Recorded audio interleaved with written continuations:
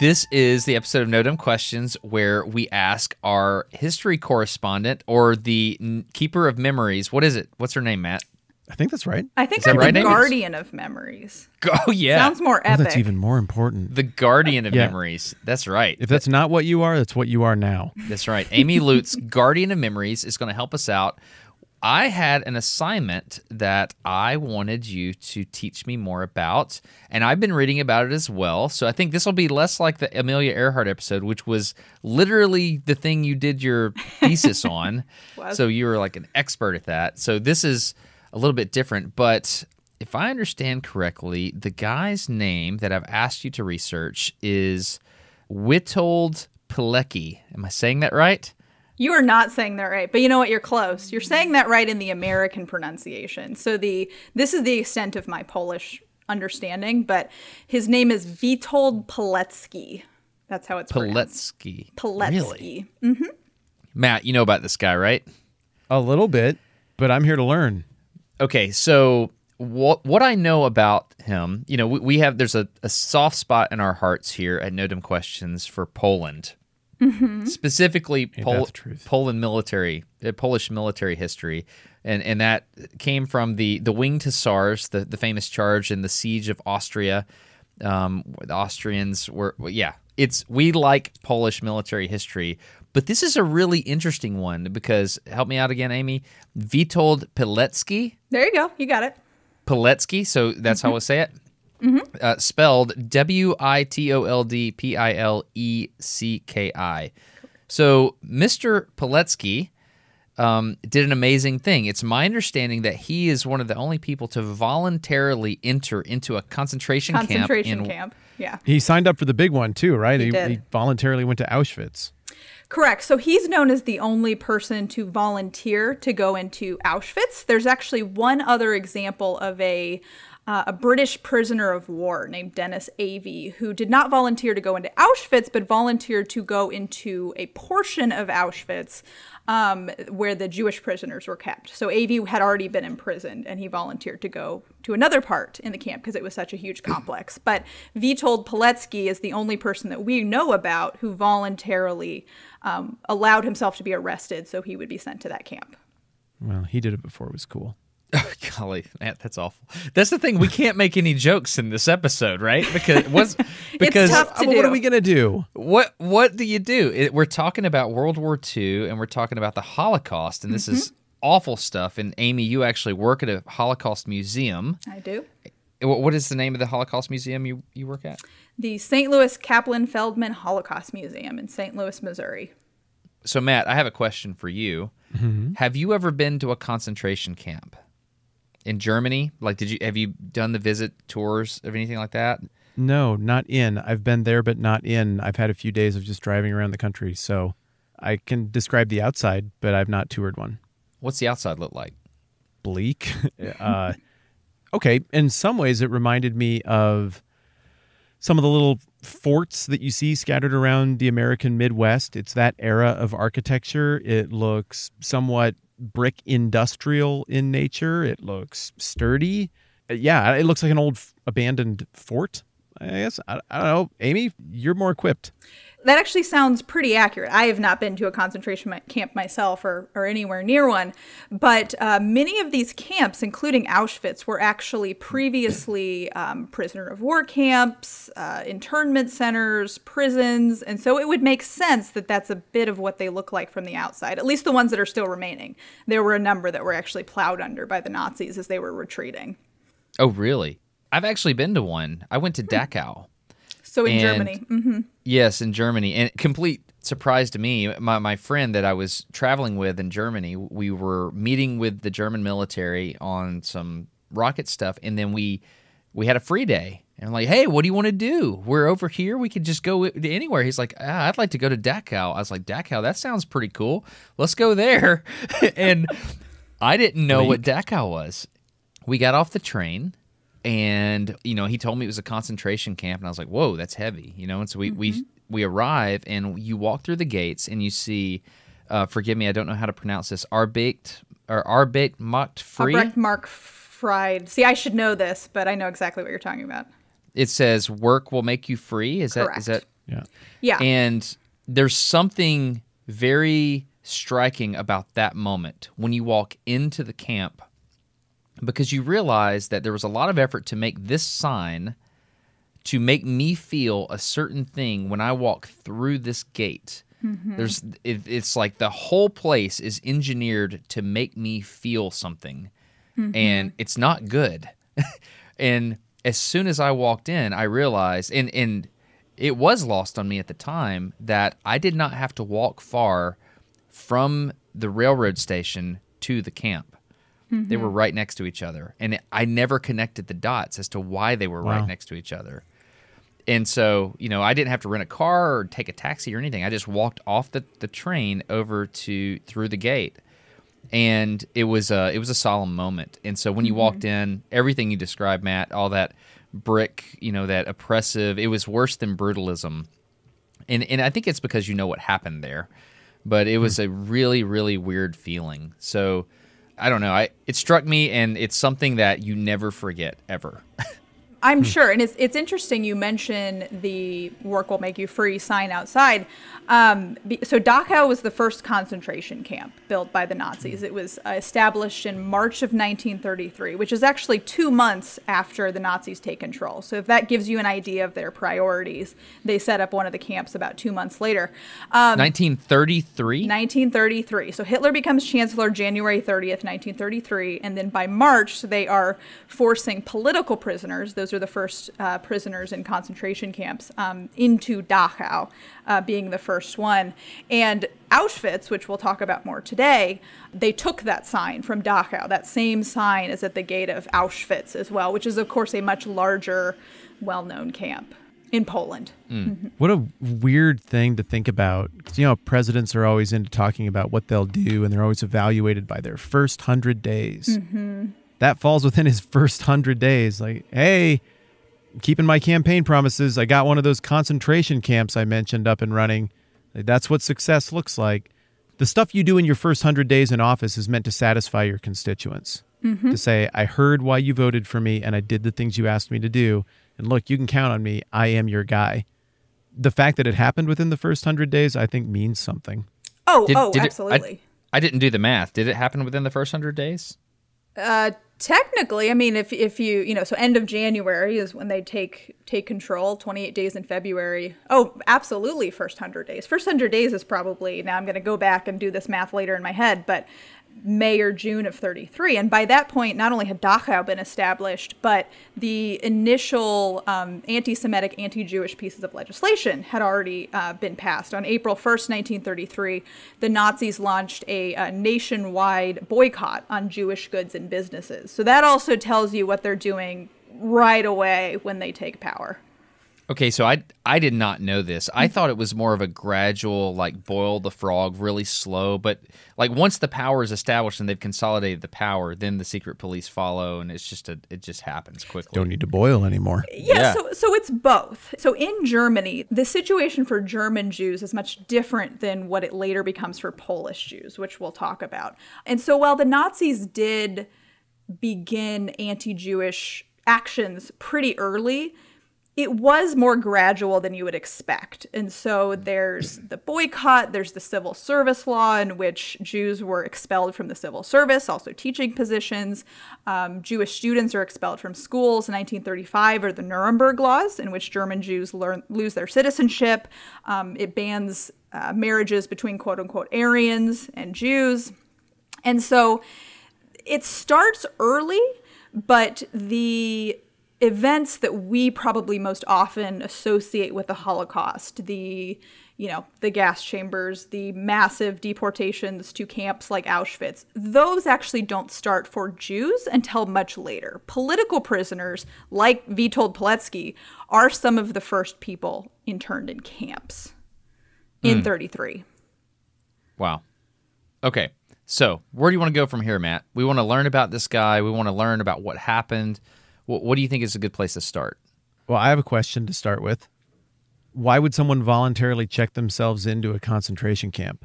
So that's a great question. And I'm hoping we can kind of stumble upon an answer as we're going through here. But Witold Pilecki, so let's move forward to 1939. We were just talking about 1933.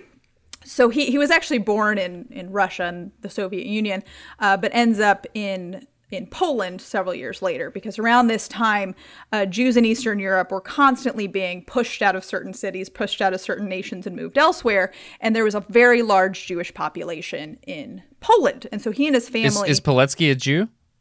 No, he's not. He's actually Catholic. But he was witnessing all of those expulsions at that time. And once he sees other things happen in the camp later, he has some kind of preliminary understanding of what's happening. But no, he was Catholic. And so he and his family, he was married with 2 kids, end up in Poland. He actually fought in the First World War with Poland. And in the Second World War, actually in the lead up to the Second World War, he starts operating in the underground resistance in Poland. And so I'm curious if you guys know this, but as you probably do know, Germany invades Poland in September 1939, thus beginning the Second World War. Do you know what the Germans did to argue that invading Poland was justified in August 1939? Oh man, this was in my making of the atomic bomb book, because all of the scientists, there were several of them that were Jewish, and they were freaking out when the civil service laws were passed, and then they started realizing it was getting hot, and then no, I don't know the answer. It was also in my what's the name of the priest that starts with a B that I read a book about? Bonhoeffer, thank you. Yeah, it was in that book as well, but I don't remember because I'm a poor student of history. Matt, do you know? Oh, I'm all ears. I just rang my Jeopardy buzzer and I failed. Do you have it, Matt? I will pass to Amy. All right, I do have an answer. So, as you've alluded to, although most of the pieces of anti-Jewish legislation and the escalating oppression is happening in Germany, later Austria, the Sudetenland, which was in former Czechoslovakia, as the Third Reich, the Nazi Germany, expands their growth, Hitler and the top leaders of Germany always had their eyes on Poland. We don't have to go too much into this, but if you've heard the phrase Lebensraum, they wanted living space for their expanded nation. And they considered that to be in Poland. A lot of Nazis also had this very racial, ethnic hatred of Poles, not just Jews, but Poles and ethnic groups in the East. And so this was a plan for quite a while. And so, of course, there were rumblings in Poland that this would happen. But the Germans, ever the propagandists, didn't want to just, quote unquote, randomly invade. They wanted to at least claim that there was some sort of reason for doing so. And so in late August 1939, they staged a fake attack on a German radio station on the border of Germany and Poland. And so they actually, this is really awful, they dressed up concentration camp prisoners in Polish-esque military uniforms and then staged a quote-unquote fake attack between those prisoners and German SS officers. And so they're claiming to the world after this happens that the Polish military had attacked Germany, and then they invade Poland the next day. But nothing like that has ever happened since, right? No, that's never happened that's something before. only a Nazi would do. That's not the kind of thing that somebody else would do. No. Nobody's as bad as the Nazis. So it's just weird how far-fetched it seems when something that looks like it could be a false flag happens and somebody throws out like, are we sure? Everybody's like, well, that's crazy. No, it's absolutely ludicrous. Those don't happen, except for when they do. And I guess that's a pretty good example of one of the times that we know that it did. How do we know for sure that it did and that it wasn't actually the Poles, though? It's a lot of different reasons. I mean, at the time, the best that I can tell, very few people actually believed this was a real attack, because why would Poland actually do something like that? The Nazis were also very good record keepers, which ends up getting them in trouble much later. And so there are records of what they did. And, you know, of course, later the people who were killed were identified as obviously not being Polish. I mean, anyone who looked closely at this quote unquote attack, it was pretty obvious what actually happened. Side note about the record keeping thing. I was in the Cosmosphere in Hutchinson, Kansas, which is a really cool aerospace museum. They have a full-on V1 and V2, you know, the terror weapons that Hitler had made.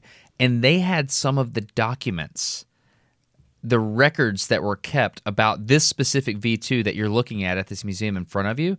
and it's amazing. Like they kept very, very detailed notes on like to the engineering standards that most people aspire to today. It's very impressive. So I cannot imagine the kinds of things that they did, like, you know, memos, or I don't know what the communication method of choice was back in the day. Did they have a fancy word for memo? I'm sure there's a very long German word for it, but I do not know what that is. Which Matt will say now. Memogrufengransken. No problem. Thank you for that. Thank you for that. But yeah, this will come up as we're talking. But as you can imagine, when Nazis will go way into the future now, go on trial in 1945 and after, they didn't have much to say because everything was on paper in their own words. Oh, wow. Man. Goodness gracious. Destin, I haven't seen sunlight in 20 years, and I don't know how much more I can take. I know. We're here in the submarine, down here at the bottom of the oceans, near the Straits of Malacca. I'm about to make the run into the South China Sea, but I got bad news, buddy. Our batteries are almost empty. We're not going to make it. That which has sustained our life, ironically, has also been our prison, and now may become our tomb. I know, right? And so here we are in the year 2312, after the war, down here in the depths of the ocean, trying to survive from the fallout. And the only way we can sustain life here is if we get a charge on our batteries. We live on not just for us, my friend. I remind myself every day in this sunless hellhole that we live on for the fate of humanity. With fortitude and courage, I awake every day, eat my gruel slop, and look longingly at what's left of the seed bank that gives us some hope of rejuvenating plant life on this planet. Yes, I'm disappointed that the only seeds we were able to salvage were asparagus, and yes, that will have a hugely negative effect on the smell of future humanity's urine, but we soldier on nonetheless. Now the fate of humankind is linked to the fate of asparagus, and it's a burden we must bear with dignity and courage. It is. We the pingers, we the shepherds of the seeds in the deep, we're the ones that have to endure for agriculture. It's unfortunate that I got stuck with you in this particular submarine. I don't like that fact that happened, but what I do know is that we need a battery charge on our submarine, and we are approaching the charging station now. Skipper, could you please look at the screen? We should have a low frequency communication message coming in now. Please go ahead and access the terminal. With only a couple of weeks of charge left, we cannot make the Trans-Pacific voyage, but we're in good fortune to have found a charging station. Let me examine the interface. Great googly moogly! What? The charging station is only activated using Imperial credits from the now defunct Empire, and it requires 600 Imperial credits. No one has 600 Imperial credits. The Empire is defunct. So what are we to do? Nobody has those credits. So just send a message. Tell them, I don't know, nuts. Say nuts. What? Nuts. Say nuts.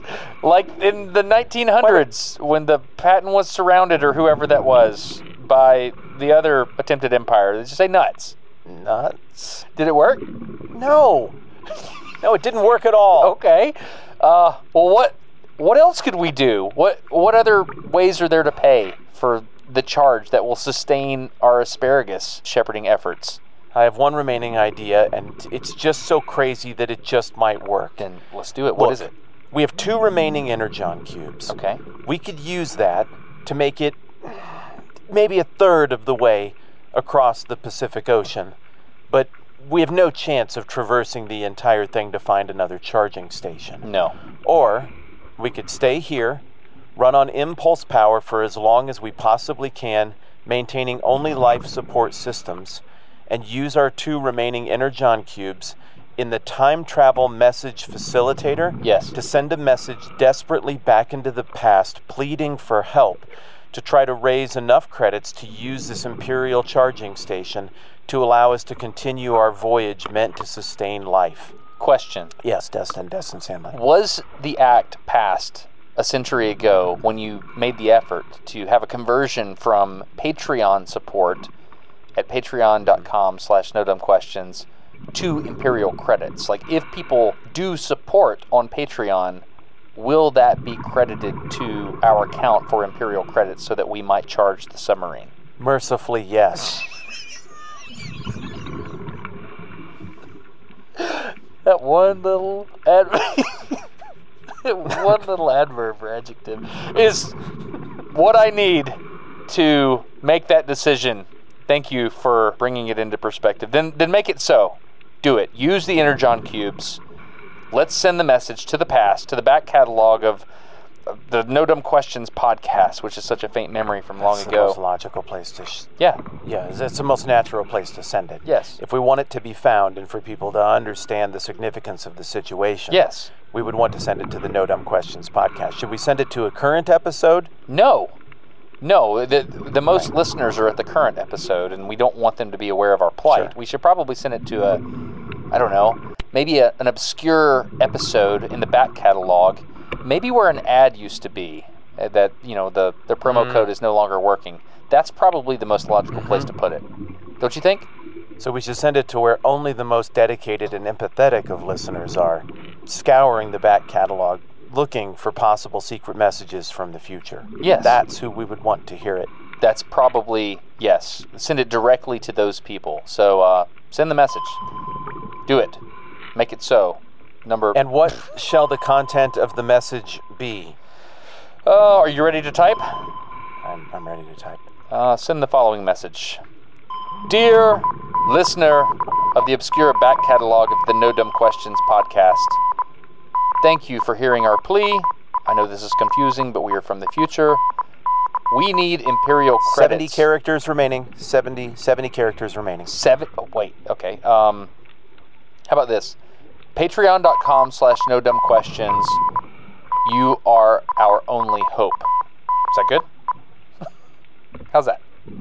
Send. It's done. Now we wait. So now we just wait on minimal life support.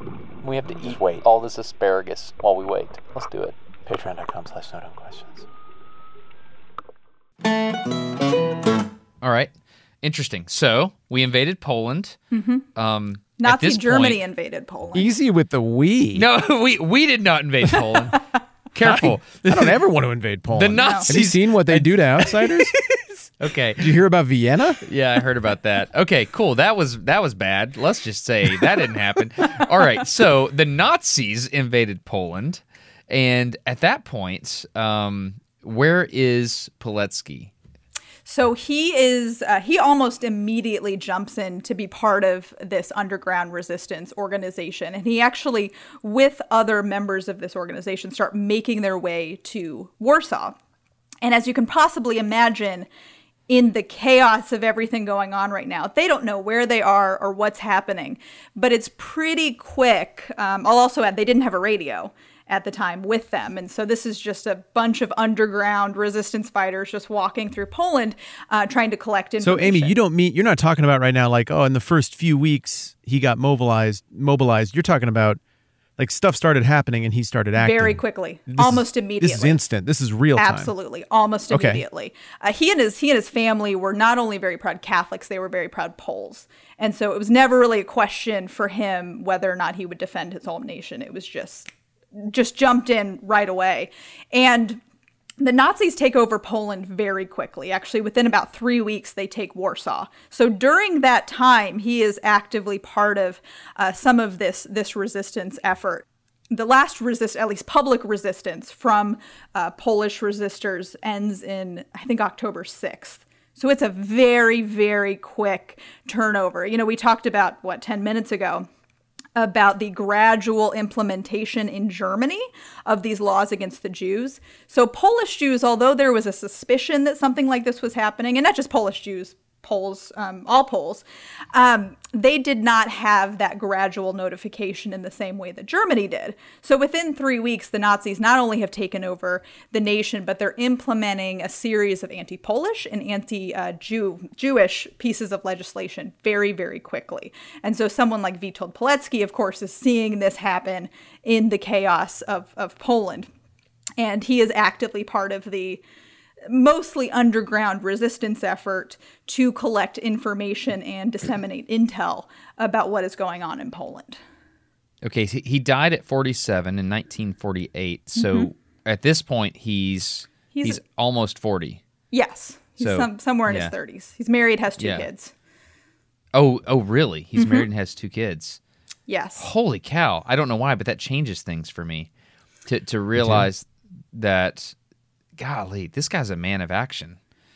And he is. And we'll talk about this specifically about why he went to Auschwitz, how he did it. But he actually does not tell his wife and children what he's doing because he wanted to give them plausible deniability in case Nazi or Nazi collaborators came to their door and asked them where he was. And so they're generally aware of maybe some of the resistance efforts he's doing, but kept mostly in the dark about what he's doing. So during this time, as you can possibly imagine, he becomes relatively well known in this underground world, and there are arrest warrants out for him. And so he spends quite a bit of time, kind of trying to escape from the law. But I don't know if you know anything about this courier system that the underground put together. So one of the first things that they do is they put together this courier system where they try to get information out of Poland to Switzerland, to France at this point, because France had not yet been invaded, eventually to Great Britain, to get information out about what was happening. And so he's an active part of that. And one of the pieces of information that comes through that system is information that in August 1940, so this is several months later, August 1940, a group of Polish political prisoners were imprisoned in Auschwitz. So they were aware that this camp existed. Auschwitz was in Nazi-occupied Poland. All 6 of what we call the death camps were in Nazi-occupied Poland, simply because that's where the greatest the largest Jewish population was. Now, it wasn't just Jews imprisoned in these camps, but it was primarily Jews. Later, we'll talk about that when we get to it. But anyway, there's this information circulating that this group of basically prisoners of war had been imprisoned in Auschwitz, and then shortly after, their families receive a telegram that they had all died. And it just seems very suspicious. Rumors travel very quickly through underground organizations like this. And so there's a lot of talk bubbling up about what is going on in this camp. And so that's where Witold starts thinking someone needs to go in and figure out what's going on. And so he ends up being that person. There's a discussion within some of the leaders of the organization about, who it should be. And he ends up actually volunteering to go into Auschwitz. That's insane. Exactly. To get information about what's going on, because the only way they feel like they can get accurate information is to have someone on the inside. How old were his children? Do we know this? Not off the top of my head, but they were fairly young. I believe they were younger than 10. He's all in. Mm-hmm. All in, like I said, does not tell his wife. His children do not know that he plans on doing this. And so, as I mentioned, there are people looking for him because he's well known as being part of this organization. And he ends up basically volunteering to become arrested. He kind of makes it known where he is, turns himself in, and ends up basically smuggling himself, but being arrested and sent to Auschwitz in August 1940. It's not a good time to be in Auschwitz. Yeah, it's not a good time. What I read is there was some kind of street roundup in Warsaw, and he just kind of went out into the street. Obviously I'm paraphrasing, but that's my understanding. He was conveniently in the place where they were gathering up these people. Correct. So the underground knew about this upcoming plan, about this upcoming roundup, and he just, like you said, just happened to be there at the time. That was one of the pieces of information that circulated through the underground, and he ends up being one of the people arrested through that roundup. That's amazing. That means they probably had an informant on the, embedded in the Nazis. I don't know who, but what's so interesting is we know about Poletsky, but there were probably other people doing this sort of thing that we don't know about. Absolutely. Absolutely. 100%. And I'm sure that they had some informants. A lot of it, to be honest, was bribery. They just bribed the right people, got information. I wouldn't be shocked if that's how they found that out. But yes, lots of informants. This was a very well organized, but also very secret underground network. Now, we'll talk about this when it comes into the camp, but the way that the Polish underground organized themselves was very similar to a lot of underground secret organizations, in that only 1 to 2 people usually knew everyone who was involved. Most people only knew the people surrounding them, the people that they had immediate contact with, but no one else in the chain of the underground. Therefore, if someone was arrested, they would not be able to turn in the entire underground. It would just be a handful of people. And so that's how the Polish underground worked. It's also how the underground within the camp worked as well. Which is really smart on more than one level. When I used to see that kind of setup described in history books or see it in a movie, I'd be like, oh, that's smart. Then if you get tortured, you can't rat people out. But it's also very efficient on the other side. If Doug gets captured and he absolutely has no influence beyond one person either way in the chain, you don't have to change what you're doing very much. You know exactly what you're doing.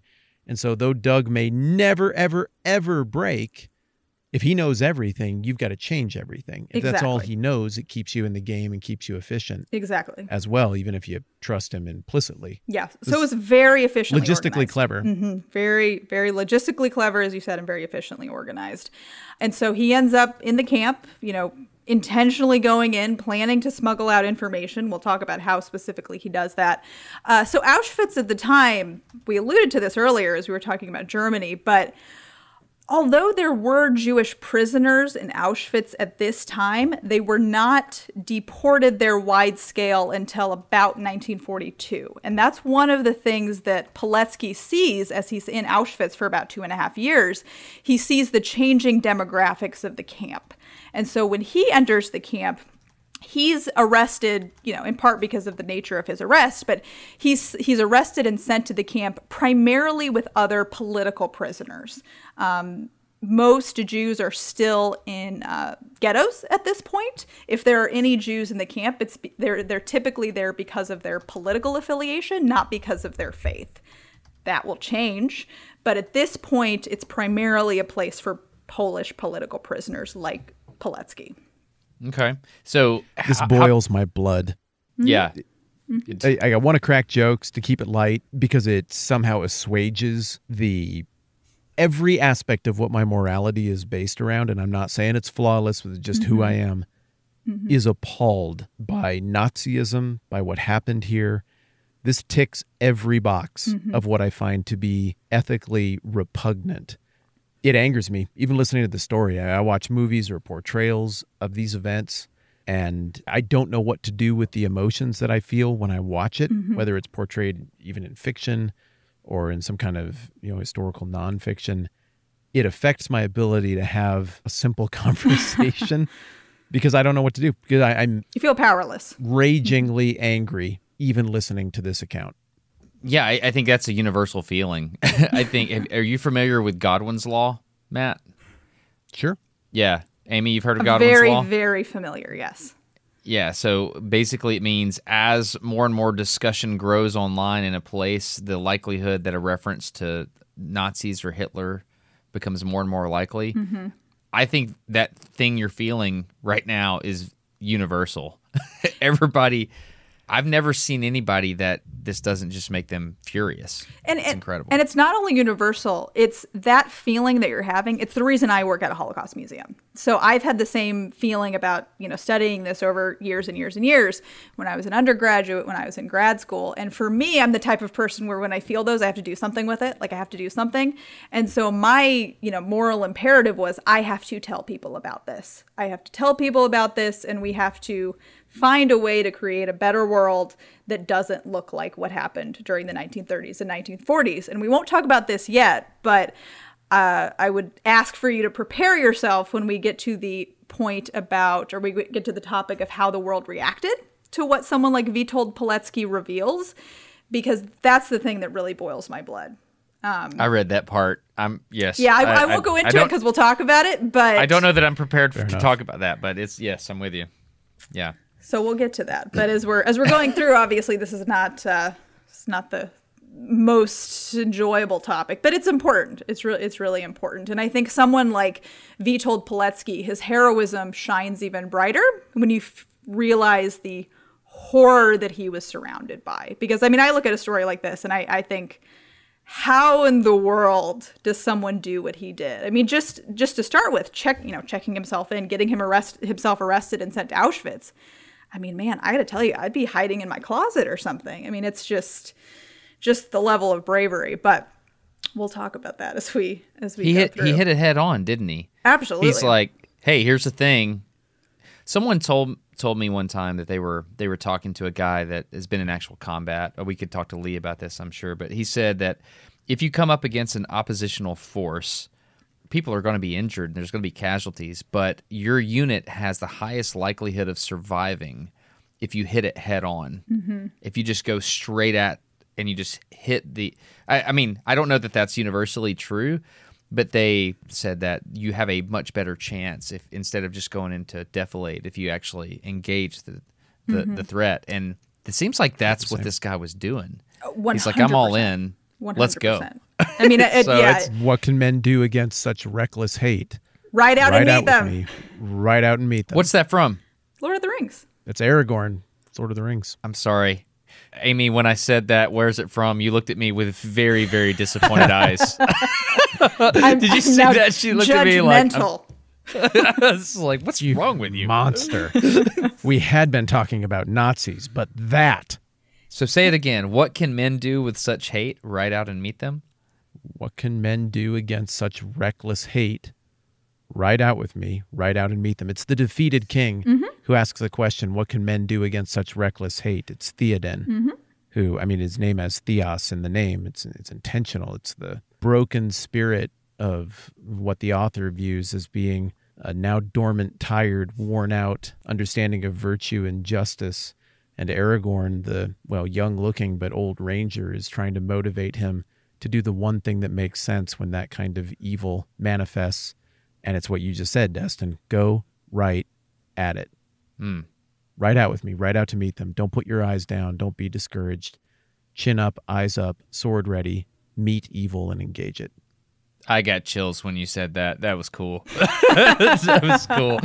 Yeah, that's all. That resonates with me. I just hope that if something like that were to ever happen, I don't hope. I wonder if I were to have that amount of courage to be able to do that, because you think you have a certain set of ideals, but like I've never been tested like that. I've been in some moments where weird things happen, and I discovered about myself that I ran towards danger in certain moments. In other moments, I'm like, oh, just let them handle that. So I just wonder what would happen if it ever got real. Well, and I found that those questions are really, really important, because in my studies, I focus on rescue and resistance and things like what Witold Pilecki did. And I ask myself the same question every time of, what would I have done? And I also, to be honest, I come up short. I think, I don't know. My answer is I don't know. And you really don't know until you've been tested. But the fact that I don't know what my answer to that question is actually inspires me to be a better person, inspires me to try to be the person who would do something like that, even if something, this seems unattainable, but to at least, considering those questions is such a good first step to, really doing a very difficult but important self-analysis of what you might do during a situation like this. My wife is scared of snakes. That's valid. When I say scared of snakes, Matt, you saw there at the reptile museum or whatever it was. Reptile Gardens. Yeah. That was not a joke. That was real. She did not. We tried to hide from her that she was walking under a python that was loose. That did not go well. No. So I've always wondered, this is a test I will not run because I love my wife, but I've always wondered what would happen if I were to take, like, when the kids were small, they were like 2 years old, I wanted to take like a big rubber snake and wrap it around my daughter and then just observe my wife walk into the room. Like, that is a paradox. What do you do? Yeah, you should not do danger, that. certain danger, thing I love. And so in this case, Poletsky was like, okay, certain danger, Poland that I love. Exactly. Exactly. Yeah. I mean, he's interesting. he's protecting the nation. He's protecting his freedom, and by extension, he's protecting his family. Doing what he did. So when he enters the camp, I mean, this will give you an idea of how long this camp was around and the number of people who entered it. So his camp number was 4859. So when people entered the camp, their names were taken from them, which is, of course, very dehumanizing, and they were given a number. So he was there early enough in the camp that he was not actually tattooed. He received basically a tag with his number on it. Later on, Auschwitz would tattoo that number, as most people know, on the arms of prisoners. Auschwitz was actually the only camp that did that. It was not every camp. It was just Auschwitz. Oh. And I actually looked this up right before we got on. Once everything is said and done, after the camp is liberated in January of 1945, the camp assigned more than 400,000 prisoner numbers during the time that it was open. And so his number was 4859. So you can imagine how That's many Wyoming. numbers were assigned after that. Yeah. Wow. The people who were immediately sent to their death when they arrived at the camp typically were not given numbers. And so there were far more than 400,000 people in that camp during its operation. You mean they got off the train and they went straight to the chamber? They didn't go... They go through something called selection, which is a very difficult process that we'll kind of have to wait for later in the story. Well, let's do it. Let's go. Well, where are we at now? All right, let's keep. So he's in the camp. He's in the camp. Got the number 4859, and he is forced to participate in real backbreaking labor. So he, to be honest, he's moving rocks around in a wheelbarrow. They basically have prisoners building the camp itself. Building reinforcements, later building the gas chamber and the crematorium. About 2 years after this, he works at a local bakery at one point, baking bread. But the prisoners are just forced in really, really tough labor. Priests and Jews in the camp were subject to the worst treatment. Not that the treatment was great for anybody, but they were subject to the worst. And as you can possibly imagine, people did not live very long. I got to think of it off the top of my head, but in most labor camps, so Auschwitz was a combination camp. So later they have the death camp, a transit camp, which is just where people were held before they were sent elsewhere, and a concentration camp and a labor camp. So this was a huge facility, and he's in a labor portion. And the average lifespan of someone in that position was only about a few months, because they got very little food. Typhus was rampant. We'll talk about how they use that to their advantage later. They're certainly not given enough food and support to survive. And so extremely, extremely difficult conditions in the camp at this time. What did they understand the reason at this point in the game? What did the prisoners understand the reason for them being in the camp to be? So that changes as time goes on. At this point, the best that we can tell is that they thought that they were just, they were in a prison and forced to participate in labor. Now, as the labor gets worse and worse, Vitold actually writes down, and he says he starts to believe that this was the Nazis' method of killing Polish political prisoners, just literally work themselves to death. But when they arrive, they think that they're in this horrible prison, and then things become more clear the longer prisoners are there.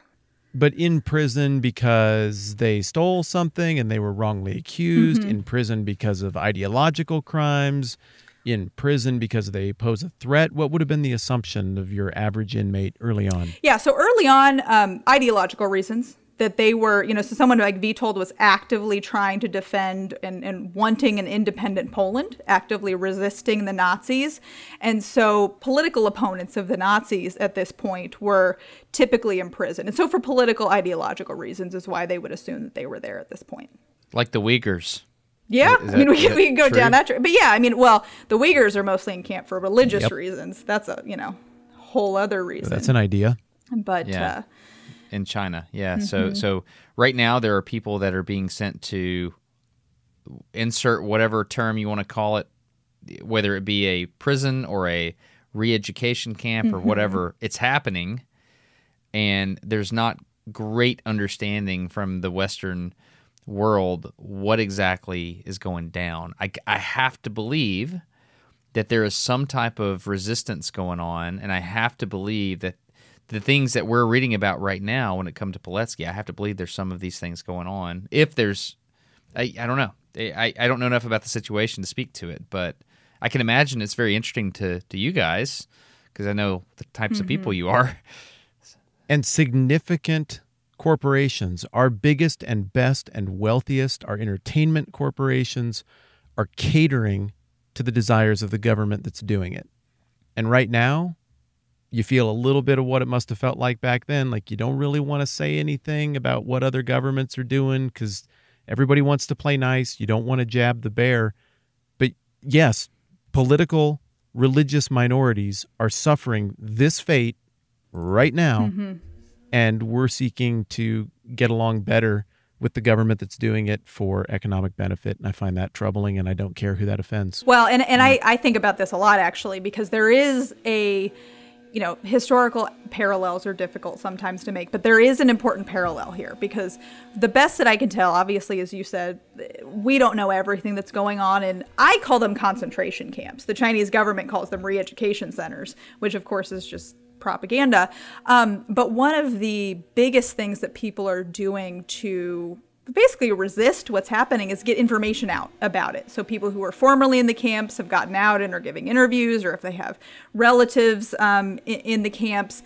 And one of the things that just chills me, as we've kind of alluded to, is the fact that we know what's going on over there. I mean, we might not know everything, but we know that something very bad is going on. And as you said, that there are these huge corporations basically making money off of slave labor.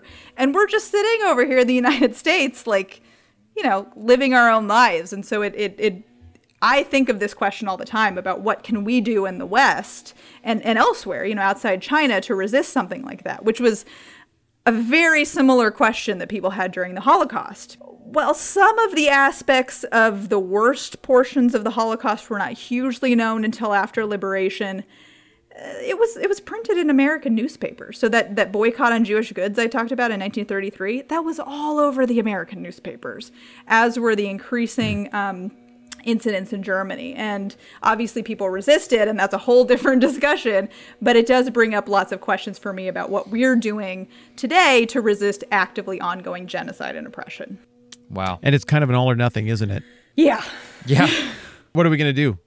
Invade China? Exactly. It's like, what can we do as individuals? That's your option. It's like in for a penny, in for a pound. If you want to go stop that, guns a-blazing, get ready for unbelievable collateral damage. And so I understand the moral math equation that everybody has had to do in all of the centuries of the mega state and this massive centralization and potential for this kind of violence and this kind of evil. You've got states that aren't doing it and want to be on the side of what is good and right. You got states that take their turns doing it, and it's really difficult to stop. And it's like it has to get enough leash before you can develop the political will or moral courage to go and do something about it, because it's unbelievably expensive. The BS asymmetry principle applies here. I mean, an order of magnitude more energy to stop what the Nazis are doing than what it took for them to do it. No, that's not even that's not even enough. It's more than an order of magnitude to go and stop what they were doing. More than an order of magnitude more energy, I mean. And what kind of energy would it take to stop what China is doing right now? I don't know. I don't like that our response is cater to it. I can live with maybe the collateral damage is too great and we're running a math equation that's bigger than, above my pay grade and that I can't understand. I have a real moral gripe with cater to it and play along because it's financially beneficial to people who virtue signal left and right about how bad things like that are. Again, don't care who that offends. We can get back to your story, though. Forgive me. So you're certainly not offending me. But there's a good segue into this story, because Poletsky's answer to that was, what do I do about this, is to actively involve him, to sneak himself into a concentration camp and report on it. So the underground was very focused on intelligence gathering and disseminating that information, because what they believed was if they got information out about what was happening in camps, what was happening to Poles, to Jews, to a wide variety of people, that the West, specifically Great Britain, would have to act. Because, at this point it's 1939. The United States is not in the war yet. So they're primarily thinking of well, not France anymore because they had already been invaded, but primarily Great Britain's response. And so a big task within the camp, he has his two tasks. One of his tasks is to get information out, and another task is to improve the morale of prisoners in the camp. Because as you can imagine how awful morale probably is. You know, a lot of people don't understand what's happening to them. I can imagine. Yeah, I mean, it's well, and here's the thing, we almost can't imagine. Like, we can guess, we can have a sense of what it is. I can imagine it was low. Yes, you can imagine it was not very good. So that's a big part of what he's doing. So when he gets into camp, he starts recruiting and connecting with other prisoners.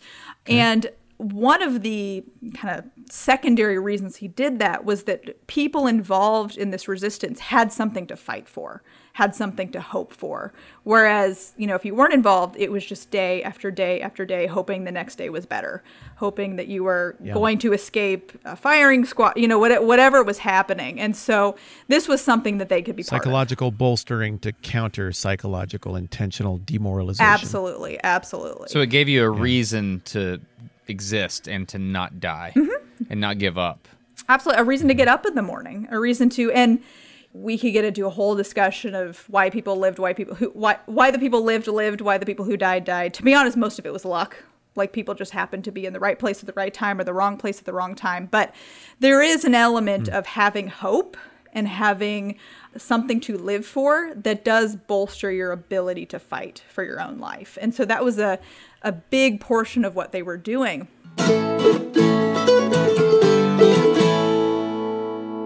One of the first people he connects with in the underground is a doctor named Dering, who he knew during the underground in Warsaw. So Dering had been arrested about a month before, Witold. And because he was a doctor, he was actually assigned to one of the sort of hospitals, medical units in the camp, which actually gave him a lot of access to help other prisoners. Now, we won't get too much into Dering. He has a lot of, later he makes some choices that are a little bit more problematic because the Nazis put him in a position to do difficult things. But we'll put that aside for a second. Wow. I can imagine. Still laying at the feet of the Nazis. Yeah, and the Nazis Yeah. were very good at psychological torture. They were very good at putting people in what we call choiceless choices situations where they really didn't have a choice. And so one of the things that Dering is forced to do is to basically perform medical experiments on prisoners. Oh my goodness. And so it was his belief that he should do it so he could continue helping other prisoners. We don't have to make a judgment on that because it's almost impossible to from 2021. But I can make a judgment on the people who made him do it. Absolutely. 100%. That's a really good way to say that. Like, we don't have to make a judgment on that because it's impossible from where we're at. 'Cause Absolutely. we weren't there. Impossible. I mean, Yeah. I appreciate that. I do my best not to make moral judgments on these situations because we can't. We just don't know what that was like. Well, okay, to be clear, though, just to make sure we're all still talking about the same thing, but we are comfortable making a moral judgment against a group of people who loaded others on boxcars and shipped them off to be executed. Okay, so we're talking about the people who were put in compromising situations. The victims. And we're acknowledging the difficulty of... Correct. Yeah, that's a good clarification. But I really do appreciate that you take the time to clarify that, because that's not a thing. I don't know. It's easy to cast judgment from my house with a refrigerator and air conditioning. So, yeah. Anyway, I'm sorry. No, that's totally fine. Not difficult to make moral judgments against the Nazis, but difficult to make judgments about what victims do to save their own lives, because we just haven't been in those positions. And so this is Dering before all that. Dering is the guy's name? Dering, D-E-R-I-N-G. Okay, so Pilecki is interacting with Dering before he had to make those difficult decisions. Correct. Yeah, this is still around 1940. And so Dering is in the hospital unit. He does a lot of things to try to help other prisoners. He alters their paperwork to make it look like they're not as sick as they actually are. At one point, about a year or two later, Pilecki actually ends up in the hospital with typhus.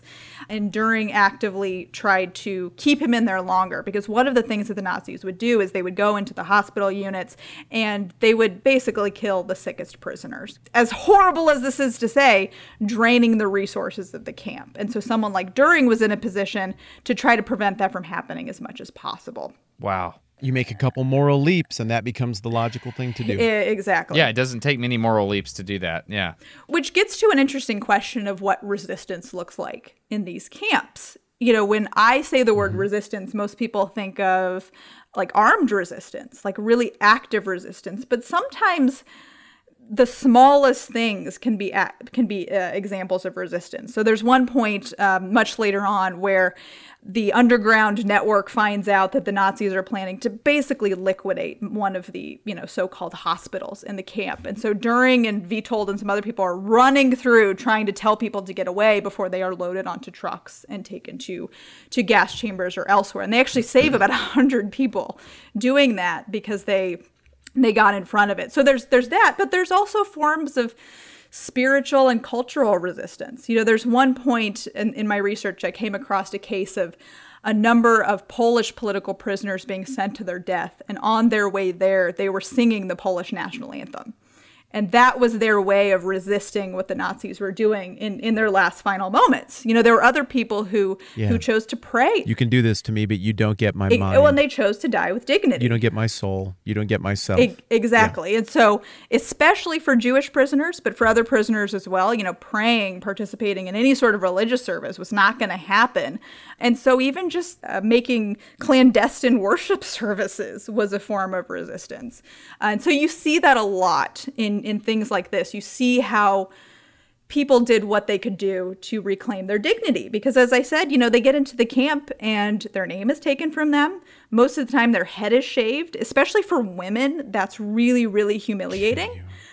And so people did whatever they could do to try to survive. Like, I think about what it was like for me when I shaved my head and realized that the hair thing wasn't going to be happening. Mm-hmm. And then I picture what that would be like to have someone forcibly do that to my wife. Ugh. That's a different equation. Mm-hmm. Yeah, I'm built for it. To intentionally strip her of something associated with beauty.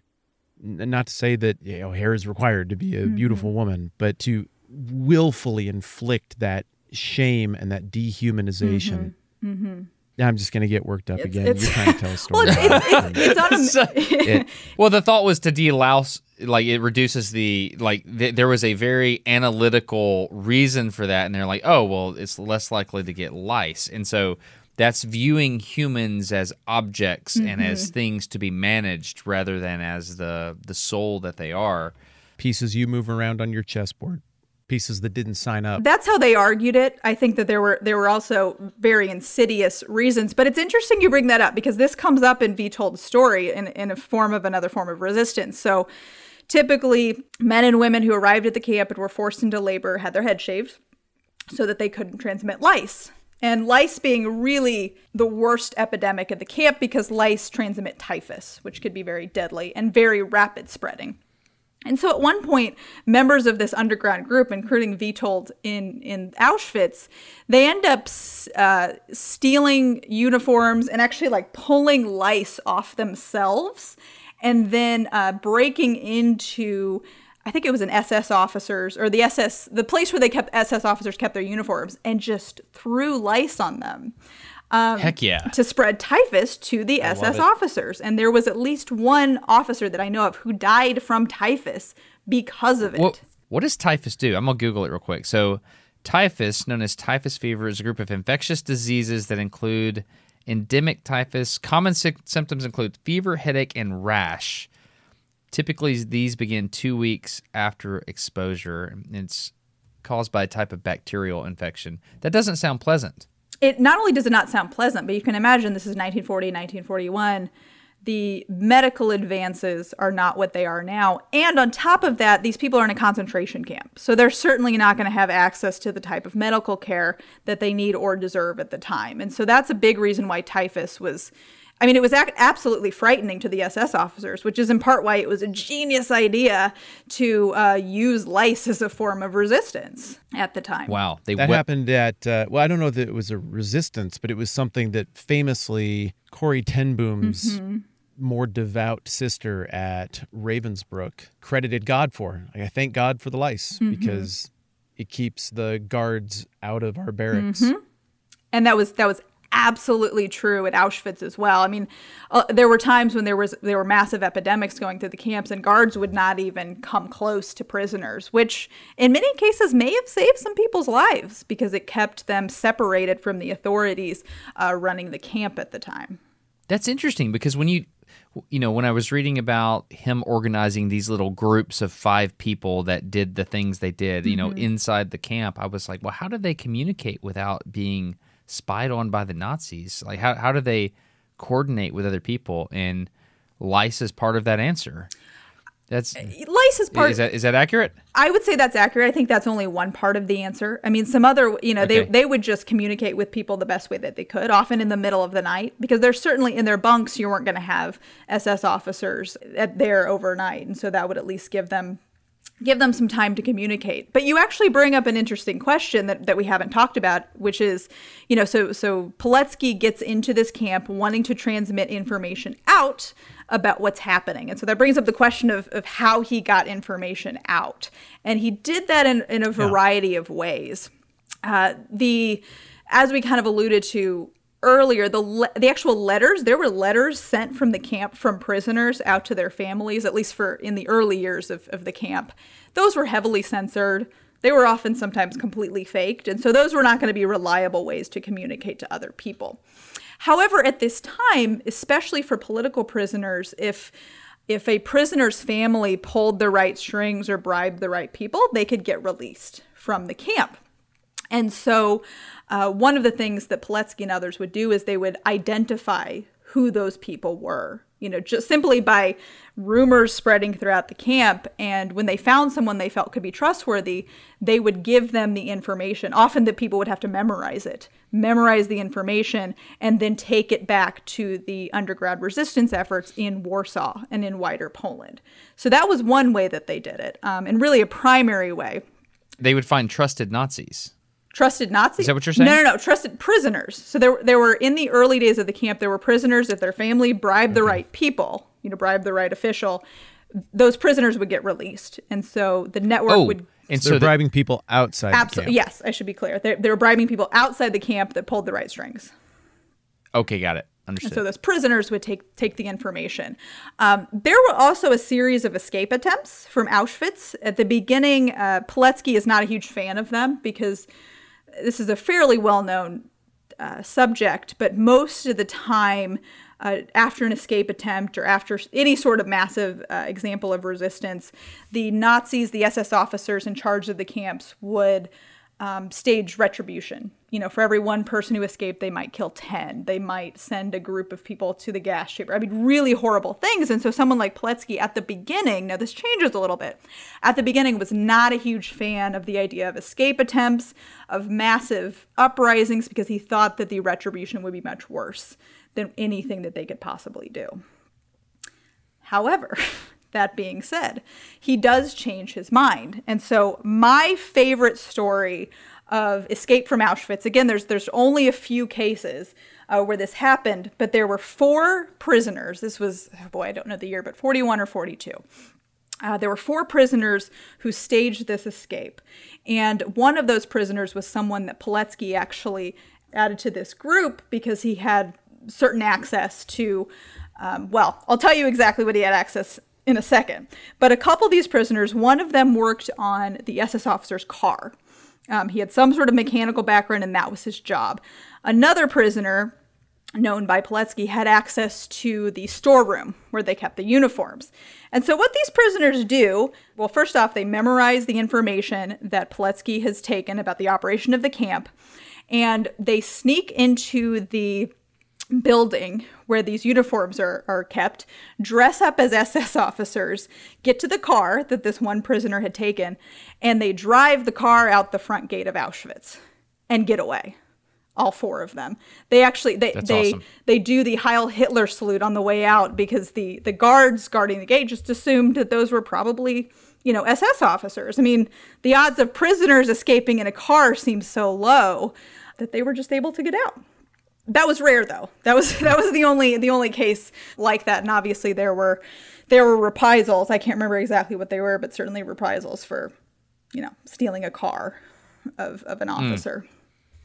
But cases like that, during those rare escapes or prisoner releases, that's one way that Witold would get the information out to the wider resistance effort. Now, I am unclear about exactly how this happened, but they were able to smuggle in and steal enough pieces to build a radio in the camp. You told me to research this and I didn't. Well, I'll tell you what I know about it. Okay, I'm so sorry. No. I was excited to research it and I failed to, because you got to figure out the frequency. Exactly. You got to figure out who's on the other side, and they have to like be able to receive it. And this was not back in the day when they were recording spread spectrum. They actually had to like be ready with pencil in hand to write down whatever you're either saying or you know, Morse coding out. Yeah, I mean, this one was designed to transmit Morse code out to now the frequency they were on, how that worked, I have no idea. But they were able to build this kind of makeshift radio to transmit information out. There was another time where another member of the underground, I think it was during actually, was able to get access to a radio in an SS officer's office.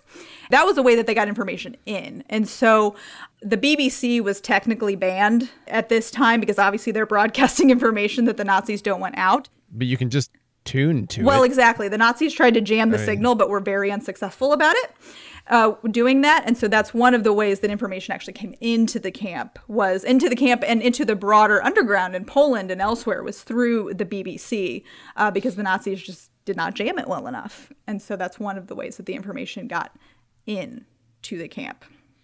What's so interesting is if you're going to communicate with someone, it has, you know, in order to have true communication, you need two-way. So I need to be able to tell you something, and then you need to be able to be like, oh, okay, I understand that. I acknowledge that I've received the information. And then I'm like, okay, I have successfully communicated. And so if I was in a camp and I had a transmitter, I would just use my dits and das. I spent this small amount of time. It was about 6 months. I had MP3s on a CD, you know, long time ago, and I would play Morse code in my car on the way to work every day and tried to learn Morse code. Such a goober thing to do. I'm a ham radio operator. That's impressive, I suppose. On paper, I'm a ham radio operator, but I've never actually communicated with Morse code. But, you know, it's all voice now. But I don't know. You would just be tapping your dits and das to get out, and you just have to assume somebody got the information. Like, not knowing if somebody heard you would be awful. Well, and can you imagine how that would impact the morale about getting information out, hoping someone got it? You know, obviously some information came back in through the smuggled radio or the access radio. Also, other prisoners coming in. Sometimes were people who individuals within the camp knew, and they could bring information in. There were quite a few ways that information came in and out. But this becomes very important in Vitold's work in terms of the type of information he's sending out and the impact he's hoping that it has. And so, you know, he's sending out things like what the camp looks like, the conditions of the camp, really almost a historical narrative about what's happening. One of the things that he wanted to get out was the death toll in the camp. And he sits around thinking, you know, how am I going to know this? You know, he doesn't have access to the whole camp. But what he realizes is that he even writes that he realizes that the answer to that problem was written on the prisoners' arms and written on their numbers. He could look at the most recent numbers tattooed on prisoners' arms and then kind of mentally calculate how many prisoners were still in the camp. And that would tell him the number of people who had perished in the camp compared to the number that were there at the time. Because he had a feel for how many barracks there were. He did. He did. And obviously he's communicating with this underground network and able to pull in that information. So that's one of the things that he's certainly transmitting out of the camp as well. As I mentioned, the Nazis were very good at keeping records. And so often there were a couple cases where prisoners would be able to steal or sneak a peek at, you know, record books of some sort from SS officers, and they would communicate that information out. And as Vitold is collecting all of this information, one of the first things he hopes to convince, mostly the Royal Air Force, convince the British to do is to actually bomb the camp, is to destroy the camp, because it was worth doing to prevent the bloodshed. The problem is, and this is, you're going to know more about this than I do, there's a couple problems. First off, obviously, they never actually did it. But there's this rumor that goes throughout historians, so you can tell me the accuracy of this, that bombers at the time, especially British ones, had a very difficult time hitting their targets. And so there were concerns that, you know, if you were to bomb the tracks to Auschwitz, you might miss and hit prisoners as well. So that was one of the concerns. But that was something he was really urging people on the outside to do, to try to convince the Allies to bomb the camp. Like I said, it does not happen.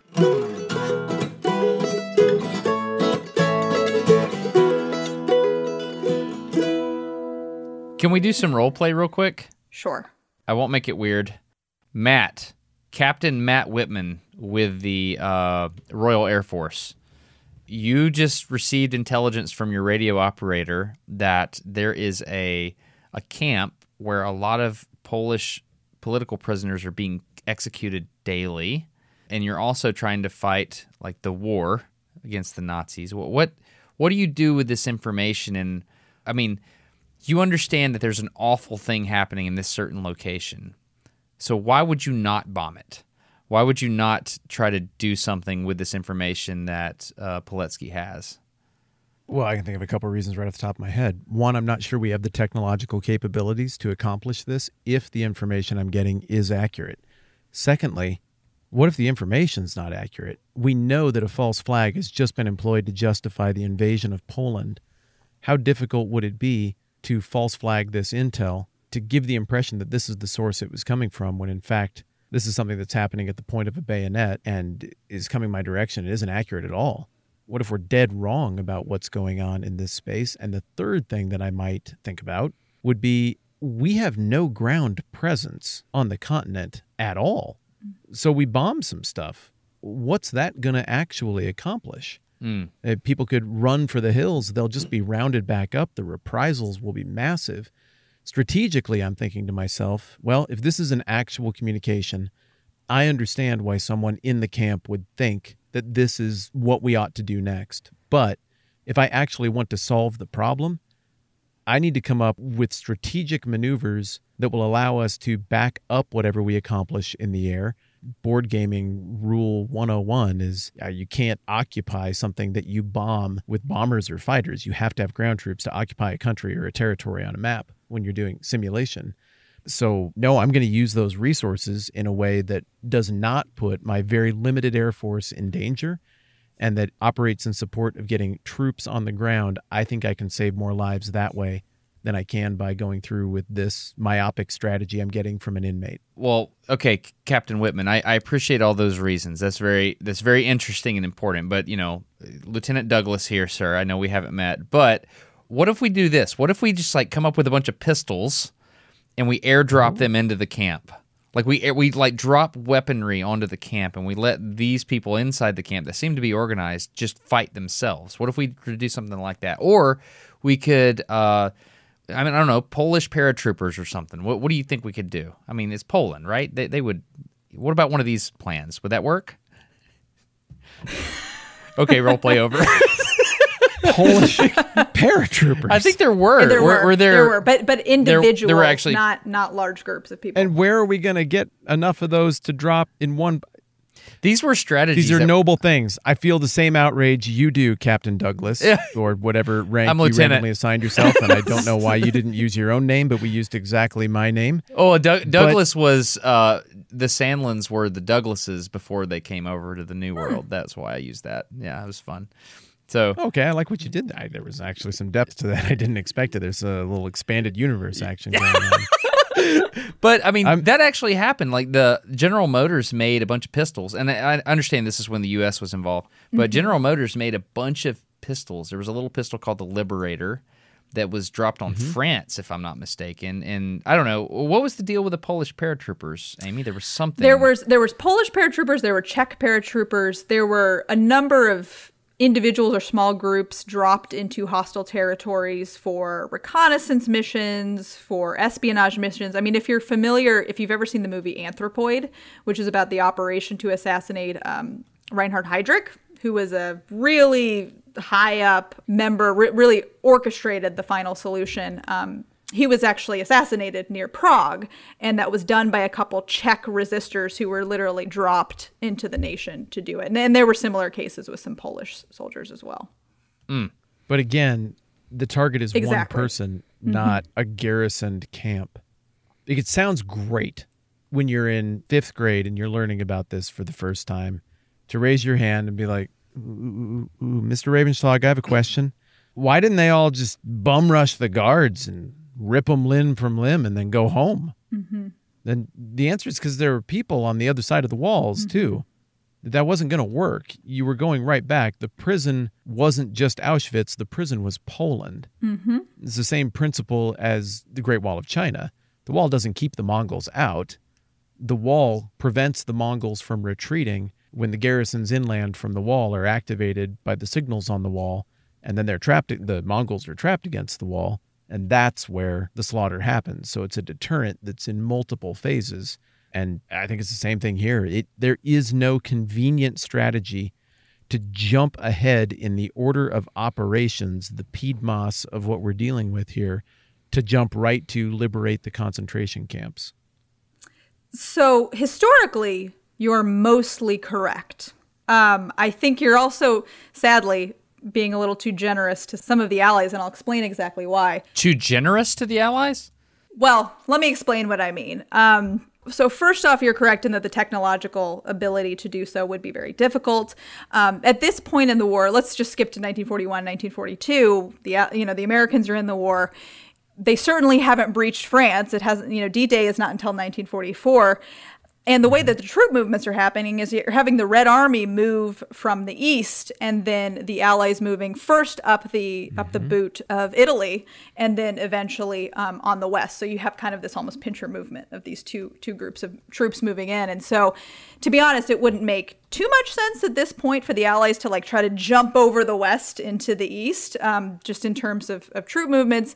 But when I say... And as a quick side note there, naval support would be virtually impossible. Absolutely. Because of the pinch point provided at the Baltic Sea. You're just not running ships in there to support any kind of operation. At this point, it's just an easy place for the Germans to close off. Well, and on top of that, you consider the Blitz happening in London, really before the Americans joined. That limits Great Britain's ability to do a massive invasion. So just technically, you couldn't even get a bomber there if you wanted to. You couldn't get not and back. At this point, yes, at this point. Now, the reason why I say you're probably being a little generous is because there are some more insidious, or not even insidious, but unwise reasons why the British first and then the Allies, the Americans, didn't step in as much. First, it's because the British did not actually publicize a lot of the information that they received from the camps. Now Vitold is only one person that's getting this information out. There's actually a series of reports called the Auschwitz Protocols that are coming from other individuals who have been imprisoned, who have escaped, who are aware of what's going on. And so he's not the only one getting information out. There are multiple people sending information out. So in terms of what Great Britain and the Allies know, they know a lot. They know what's happening in this camp, and they have lots of confirmation to prove what's going on. But one of the reasons why they did not publicize it as much, and this is a minor reason, but it's an important one, is they believed that if they published too much about atrocities against Jews specifically, it would increase anti-Semitism at home, which sadly is not a wrong assumption because of the amount of anti-Semitism in the world at the time. I mean, we don't have to talk about it specifically what the United States did at this point, but anti-Semitism was rampant in the U.S. State Department at this time, and it was one of the reasons why it took the Americans a long time to step in to actively participate in rescue efforts. Really? It is mind-boggling to me how fashionable that brand of racism has been for so long. I don't get any kind of racism. And so there's nothing unique that I don't get about this, and I don't even want us to speculate about it because it's gross, but I just don't get it. I don't understand what the issue is or what the gripe is. I don't understand it during the Crusades. I don't understand it even one generation after living memory of the revolts that happened a century after Jesus. There's just not stuff to point to, and yet it keeps rearing its head. And every people group has taken a turn being anti-Semites, so nobody gets to be on their high horse here. Everyone has taken their turn holding these grotesque views toward this group of people. It's bizarre when you see that crop up over, especially even the last 150 years. Why? And it pops up in such bizarre circles.